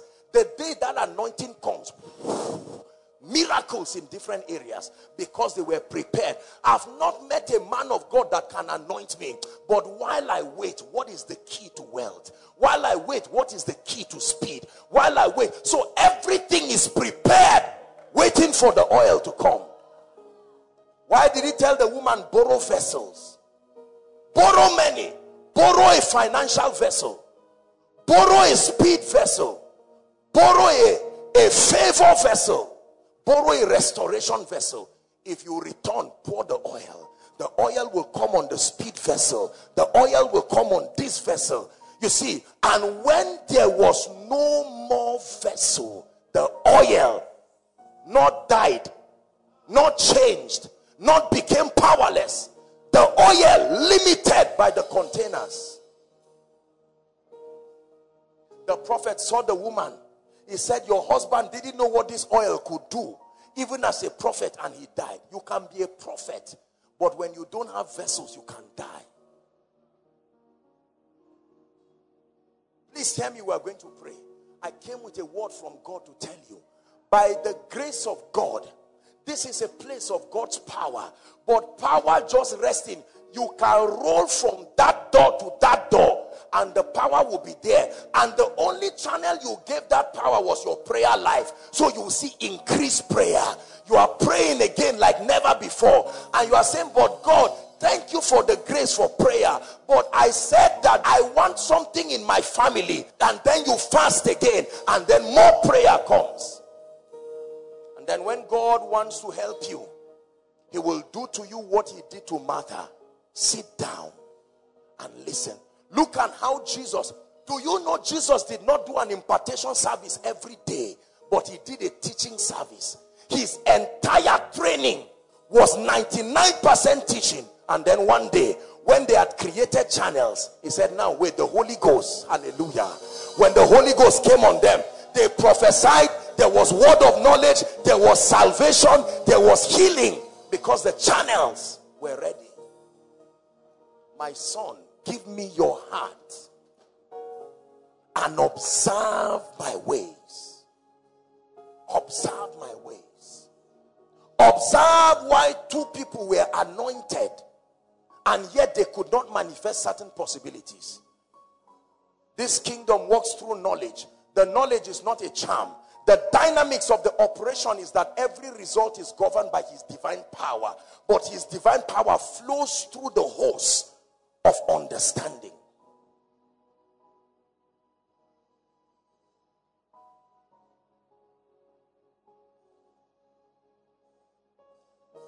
The prophets desired to know some things.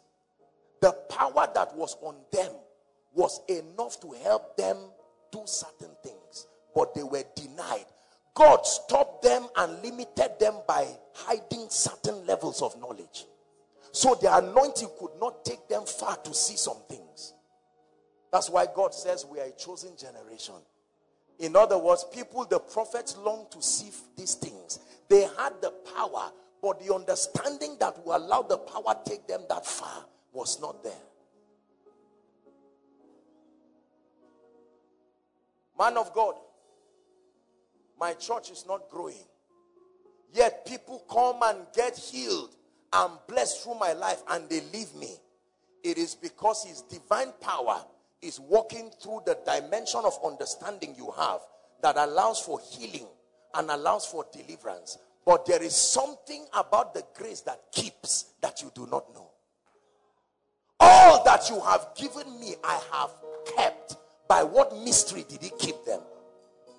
And none is lost except the son of perdition, and that scripture may be fulfilled. There is a grace that keeps. If you have it, you will keep money. If you have it, you will keep children. If you have it, you will keep blessings. If you do not know the mystery that keeps things, you will have them and lose them. You can have breakthrough and lose breakthrough. You can have good things and leave them. Apostle, every time they pray, I get the result, but it leaves after 2 weeks. I know what is wrong. His divine power is still there, but there is an understanding you need to know about how things can be kept. Let me tell you how you keep things in the kingdom. You hand them over to God. When you hand over things to God, but I know whom I have believed, and I am persuaded that he is able to keep that which is committed unto him. You can't keep that which is committed to you by your power.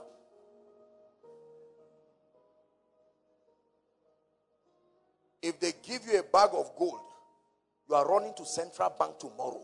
Whether the road is busy or not, you will smuggle your gold and run regardless of weather. CBN, keep it for me.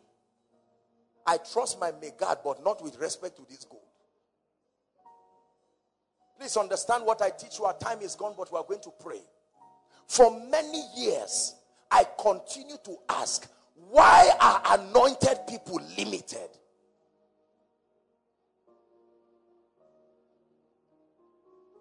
I got one of the revelations that the anointing is in degrees and levels. And the anointing, just like currency, can only purchase the spiritual realities below its value. Every level of grace has a spiritual value, akin to money. What 1 million will do is not what 100,000 will do. If what you have is 100,000, you can only buy things from 100,000 and below.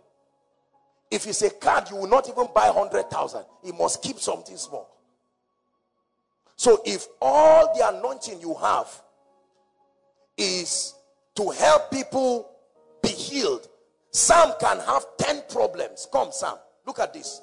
Please sit down. We're going to pray. Let me teach you something. Let me have your attention. Please look. You have to get this thing I'm teaching you now. Look at this. Sam has headache. Just as an example. Sam has headache. Are we together? Poverty. Number 2. Number 3, delay. Are we together? Number 4 is what? Demonic oppression. Now, I come as a man of God. Sam lists all these problems. When I lay hands on Sam, watch this now. The level of anointing I have will scan through the problems, and only the situations that are below the level of anointing that will be solved. He may fall, but you will find out that when he rises up, only headache will be healed. The rest will not be touched, because the level of grace. Anointing is not anointing, it's a lie. Go and read your Bible. How God anointed, not just that he anointed.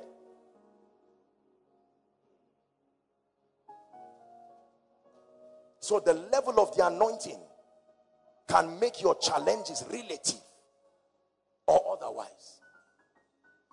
I used to think anointing is anointing. It just came from the Holy Spirit. Not so, sir. Not so. There are levels, there are dimensions of the anointing. And then when I grow further, I can now come to Sam again. And I say, Sam, what couldn't I solve last year? He says, sir, I listed 5 cases, only headache went. I said, well, I've come back with an upgrade. Let's try it again. I lay hands on Sam, and suddenly a miracle alert will enter, and all this will enter, but that delay will not be solved. So you are a blessing when you are very anointed. So anointed that most of the cases that come to you, there is grace to solve it. Listen, let me tell you this. I can tell you this from experience as a man of God. There are situations I know that the grace that God has put on my life is by far higher than that situation. That's why when I see people come with that thing, I don't even bother wasting time to pray for them. I say, go, it's done. It's within the liberty of my grace to produce that solution. But there are cases that when I see sometimes, I know that I've met a match for my grace. And I need to return back to the secret place. Because when God wants to lift you, he brings people with serious issues. Lord, add church members. Then he brings someone deaf on both ears and who is not even smelling. He stands before you. Can you hear? No, even small, not at all. You pray for him. He falls down. He wakes up richer, but not healed. Because the grace that you released was for wealth. Are you seeing why balance is powerful? It's true.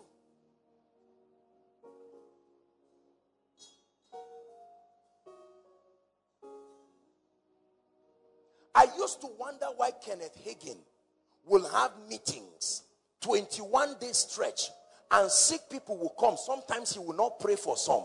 He will leave them like that. He will continue studying and growing. One day, he will come back and say, you, come. And that will be it. I now know what he was doing. He was honest with himself. He had a system of gauging. Was it not Jesus and even the disciples that will discern whether this situation is doable by me? If it was not doable, they would go and call certain apostles. They were not ashamed. When it has to do with this one, I'm still growing. Please, come. So the disciples pray for an epileptic patient in the name of Jesus. And nothing happened. And Jesus came and said, I know the problem. 2 problems. 1, the level of anointing is not there. Almost not there. Number 2, your spiritual understanding. Because you saw me heal the sick effortlessly. I casted out the devil out of the gathering. But this kind goeth not. He was introducing them. That there is a level where prayer and fasting will introduce a kind of power to you that will help you do certain things. I've shared a revelation with you that every time people fast and pray, it's like a spiritual energy. It's like fire that rises from within them. Do you know what that fire does? I will tell you. When a spirit leaves a man, it goes through desert regions. It's in your Bible, isn't it? And when it goes through desert regions, it becomes uncomfortable because a desert is a hot place. And it compares the desert to the body it left. If the body is colder than the desert, it will prefer to return back to the body. So that when a man begins to engage spiritual energy and that fire burns within you, by yourself, that spirit will leave you. The Bible lets us know that anything in the similitude of fire is uncomfortable for spirits. That's why they like water. That's why water is a major part of their habitation. Because there is restfulness there. He makes me lie down in still waters.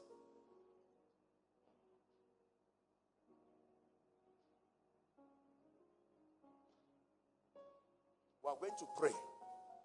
The power of the Holy Ghost is upon you. But this night we must cry for understanding. Understanding. Understanding. We'll pray for higher dimensions of power, but superior dimensions of sight and understanding. Rise up on your feet, please.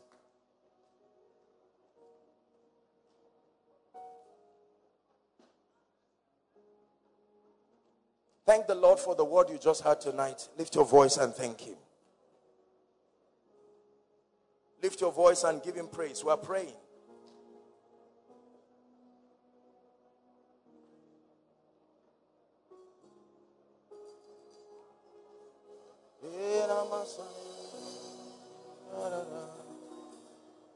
Is someone lifting their voices? I found my way to a higher level. Found my way. Greater power.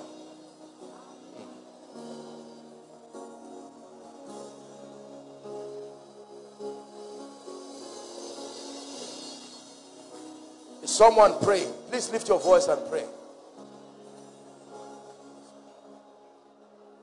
Shala pragadiba ladaba ladaba.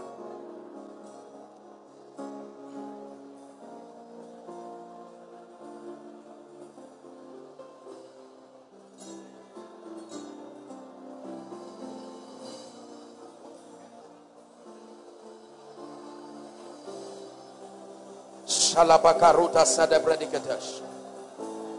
Karuda senemakora deshi adabaladaba.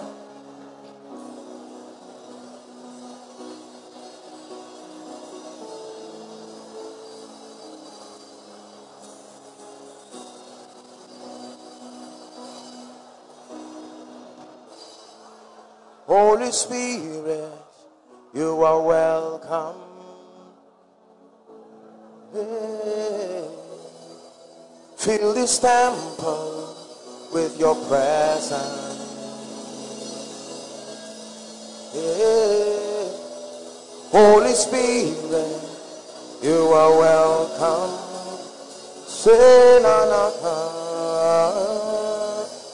Fill this temple. We wait on you. Lord, we wait on you. We wait on you. Lord, we wait on you. We wait on you.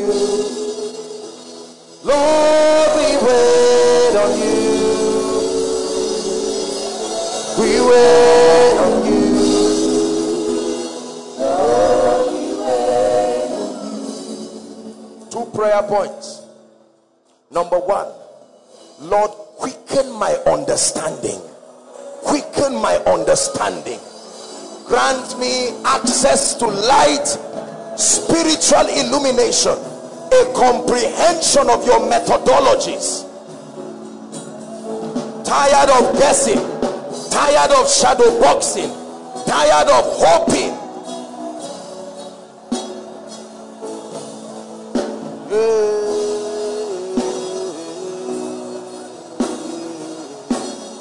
Are you praying? Shalabarakatos.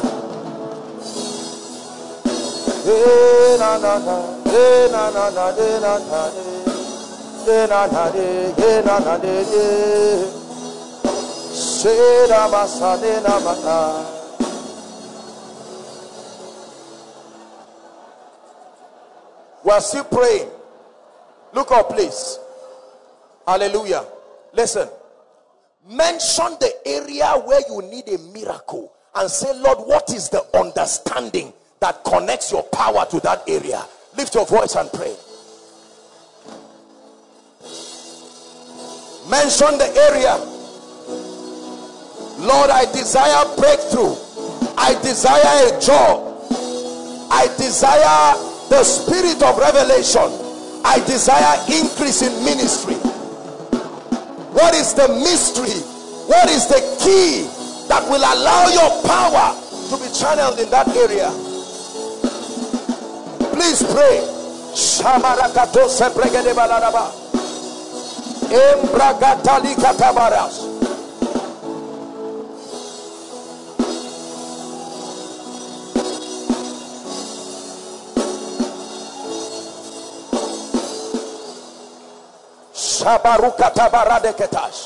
Show me, oh God, like Naaman, a great captain of the Syrian army.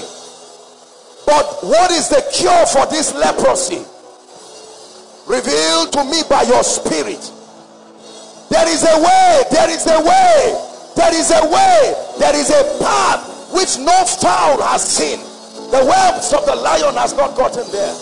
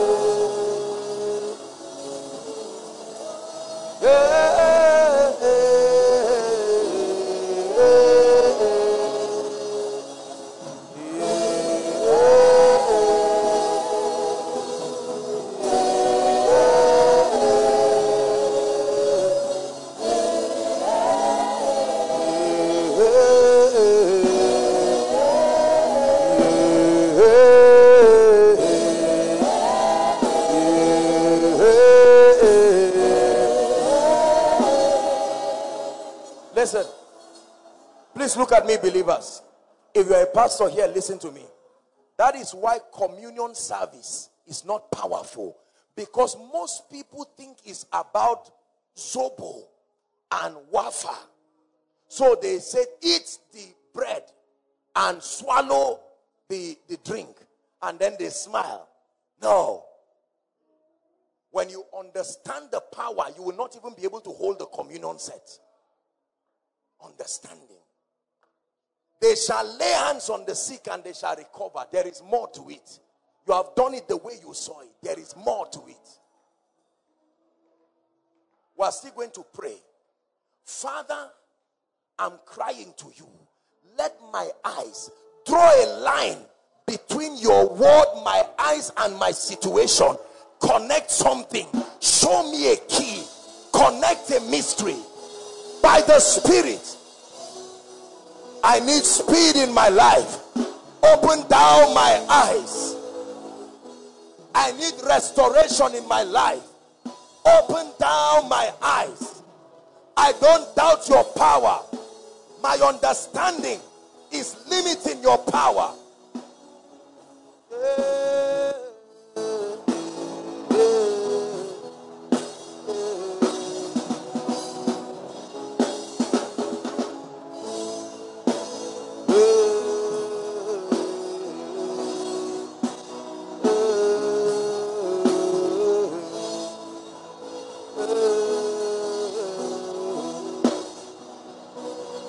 Hallelujah. Hallelujah. Listen to me. Listen to me. And be very sensitive. Listen. This is why many of you, even after an encounter, nothing happens. Then you go and buy some books and sit with them. And then get up and see results. No new impartation happened. In that book, there was a new host that connected a new channel for the power to flow. For a long time, you've been anointed, but you wonder why good things leave you. And then suddenly, the law of honor comes to you. You learn that honor is a law, and that when you honor graces, it gives you access. From the lens of that understanding, you will start seeing the power that brings favor flow. I don't have to pray for you for fresh grace for favor. Your understanding connected you. The power is at the mercy of which channel of understanding will allow me flow. It's not a different power that brings healing. That is a different power that brings miracles. It's the same divine power, but the system of operation is what makes the difference. Hallelujah. Understanding. These are mysteries about the anointing that are found by the Spirit. Questions that I asked for many years. What is the relationship between knowledge and understanding? Because some people choose knowledge, the word.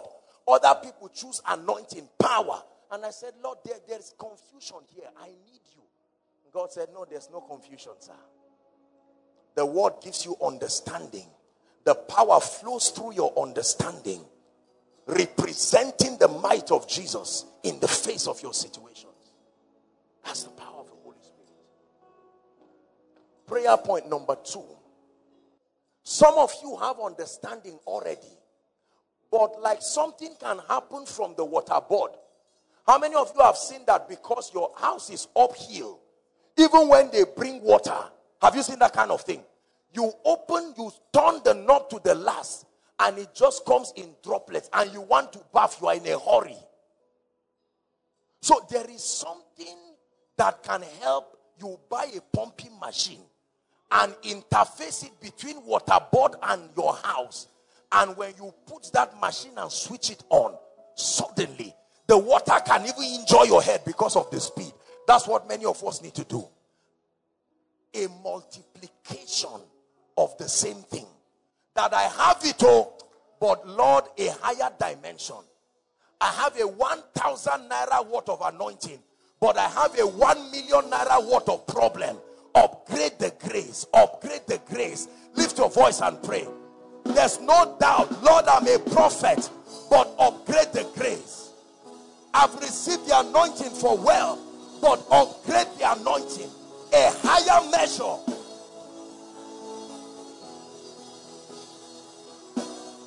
Please pray. Believe in what you are praying and pray.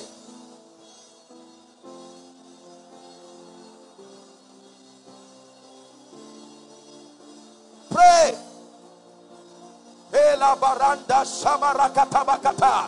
Thou anointed my head with oil. Thou anointed my head with oil. My cup runneth over. My cup runneth over.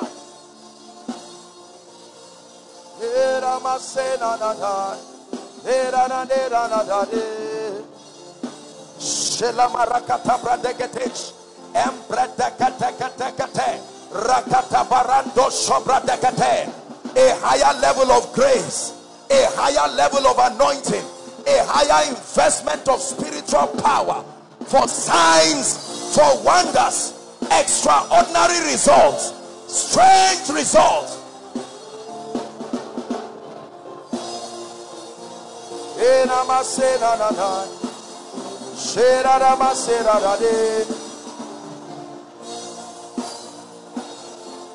Haro Sagabaranda Kata Alakata Pragata Katosha da Bradias.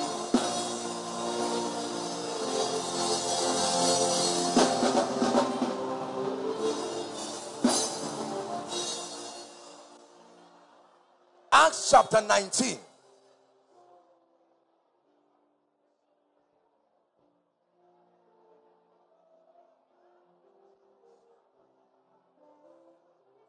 From verse 11.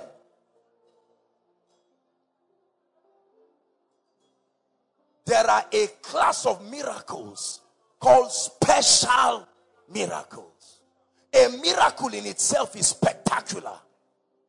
But there are miracles called special miracles.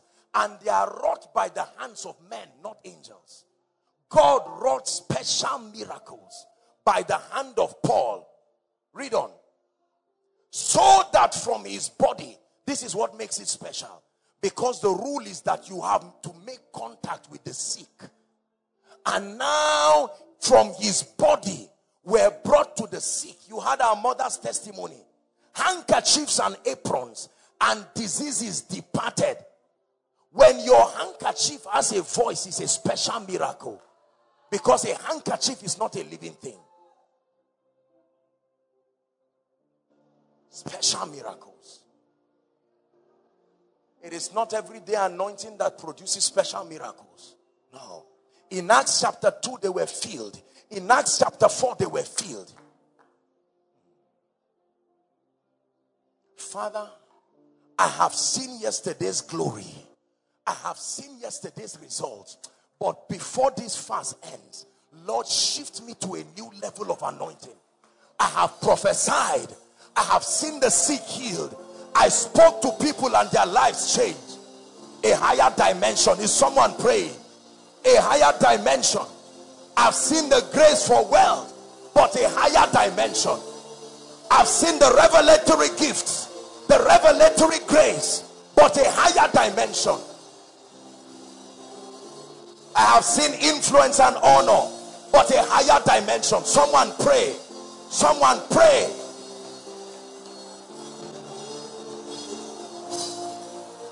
Eba shalabarada katabrandege de balakatu.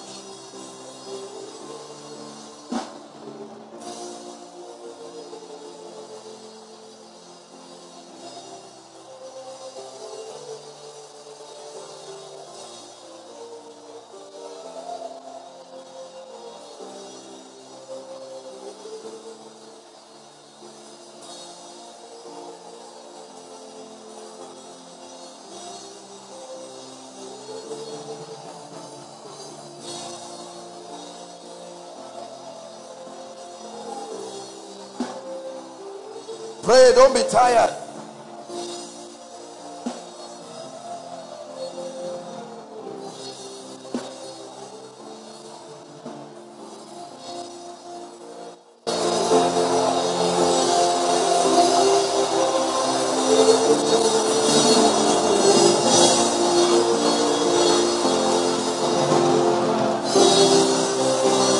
Hallelujah. Hallelujah.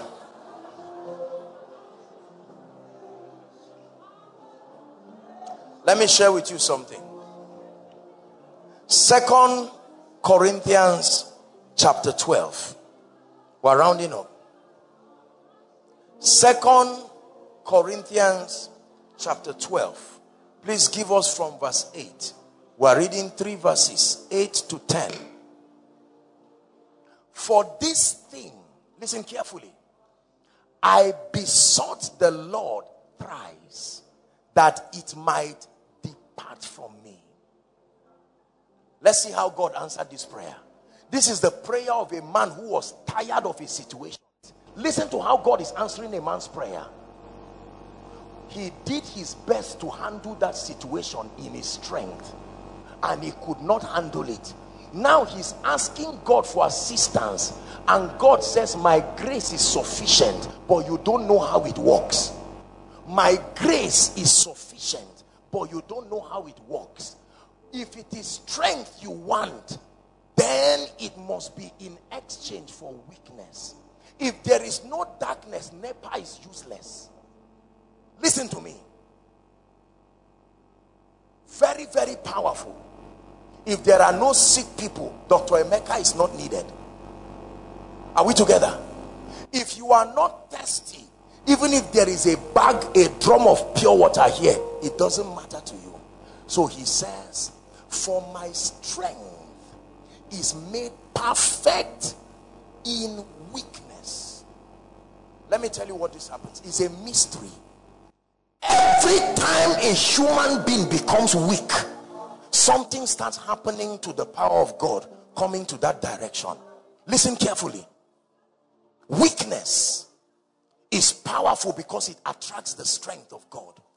So when you set your soul to fast, as your body begins to become weak, the same spirit, there is something about your weakness that is calling the power of God. When Jesus stayed for 40 days, the weaker his body, the more the Holy Spirit saw the need to stay. It's a deep spiritual mystery. Jacob wanted a blessing, and God looked at him from head to toe. There was no weakness. He said, how do I help you? I have to touch something. There has to be weakness for my strength to be valuable. The treasure cannot be stored in golden vessels. The fact that the vessel is earthen makes the power comfortable, so that the excellency of power might be of God. So when you set your soul to fast, God, who allowed fasting, knows what food does to the body. Listen carefully. If you don't have this revelation, you will not understand what we are doing tonight. Why are you doing a marathon fast that from Wednesday you are not eating down till Friday? Do you want to kill yourself? What kind of nonsense is this they say? You watch what happens. There is a level you will get to where you will almost want to collapse. Then watch what happens. Suddenly, like the eagle, you will pray and you will be tired. Have you not noticed that there is a switch every time? When you are weak, you want to pray. You plan to pray for 3 hours. After 7 minutes, you are tired. You don't even know how this will happen. But you continue and continue and continue. Later, an agency takes over you. And even 3 hours, you can't finish. Listen. Listen. The power of God hardly starts things. He allows you to start, and then the power comes and takes you to the flight. That's what happens. These are very deep spiritual mysteries. So these nights that you are not eating now, your body is already frustrated. There is a level of life and health that the body must have for the mind to work. It's true. When you fast, your mind also is subject to fasting, because your mind feeds off the health of your body. That's why when you die, your mind does not work. So you set your soul to fast.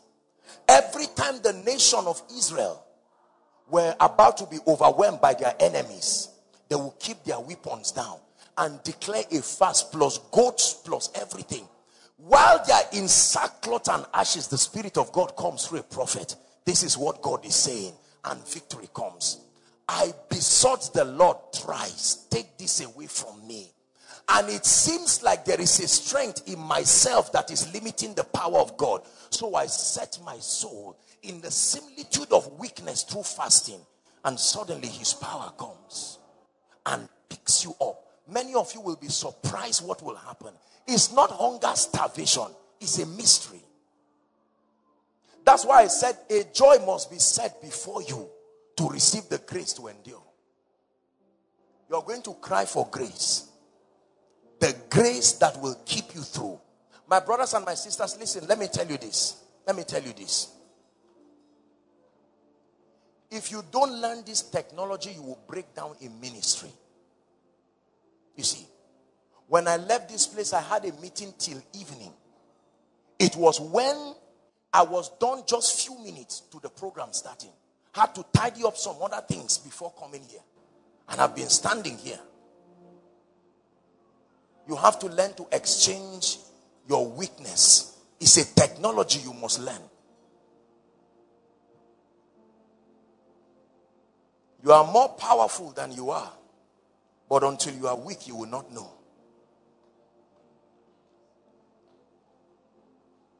If a terrorist comes here right now and starts chasing everybody, you can run 3 days without food and you will not be hungry. That ability was always there. But there was a level of weakness that when your body... How do I explain this now, Holy Spirit? Just believe with me that subjecting you through this spiritual discipline is not a ritual of men. My brothers and my sisters, I hate the traditions of men and vain religion that has no power. We will never practice anything in this ministry that does not have power and spiritual significance. He won't stop till your strength looks like him. He won't stop. No, he won't stop till my life looks like him. God is raising mighty men in this place. God is raising people of power in this place. God is raising sons and daughters in this place. He won't stop. He won't stop till our lives look like him. He won't stop. He won't stop till my life looks like him. So when the fast is done, then you will see that your prayer request of 10 years comes in one day. And then you say, Lord, what happened? My strength. Your weakness called for my strength. Your weakness called for my strength. Why does the Bible call fasting humility? Because it's proof that you are weak. And so you call his strength. That they humble their souls in fasting. Lord, if you don't come to help me, I cannot help myself. He says that's the language I want. Listen, our fast officially ends tomorrow by 1. And then we come for the miracle service. Fire will burn in this place tomorrow. That everything that has not been planted by our God, he must let us go. God declared that it is extraordinary fruitfulness. That is the grace that you must carry. There will be a strong impartation in this place. And God will shift us. You are in ministry, come with your heart open and come rejoicing. Because things must change. Hallelujah. Whatever challenge, whatever has refused to bow, come with it. Come with it to Jesus. And let us see the power of his grace at work in our midst. Don't forget tonight's teaching. Understanding allows the power to flow to the area where the breakthrough is needed. And that you will need greater dimensions of spiritual power to purchase certain possibilities in the spirit. So let this be your prayer all through tonight. Just because you are weak does not mean you should snore yourself till morning, till 1. Find a corner even in your weakness. If you have to kneel, kneel. You are allowed to drink water. But please trust God for grace to wake up and pray. If you have a neighbor, you have a friend, tap the person. Say, in Jesus' name, your destiny is calling you. Wake up. Pray.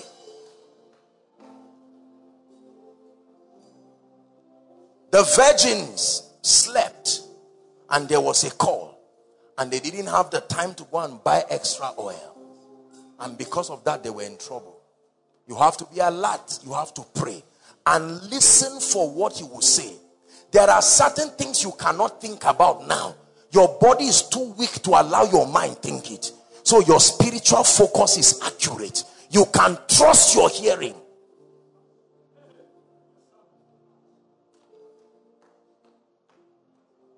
The weakness in your body will not allow you to think of the cares of this world. You will be surprised. You try to think about it and see. Your mind will give up because the body is weak. The life of the flesh is in the blood. So you can focus and pray, and your mind will be stayed on Jesus, and you travail and push through till victory is established. Father, we give you praise tonight. We honor you and we love you. We thank you for your word. Thank you for teaching us your ways, the way of power, the way of the anointing, the way of strength, the way of grace. Lord, we decree and declare that we are determined for our profiting to be made manifest in this generation.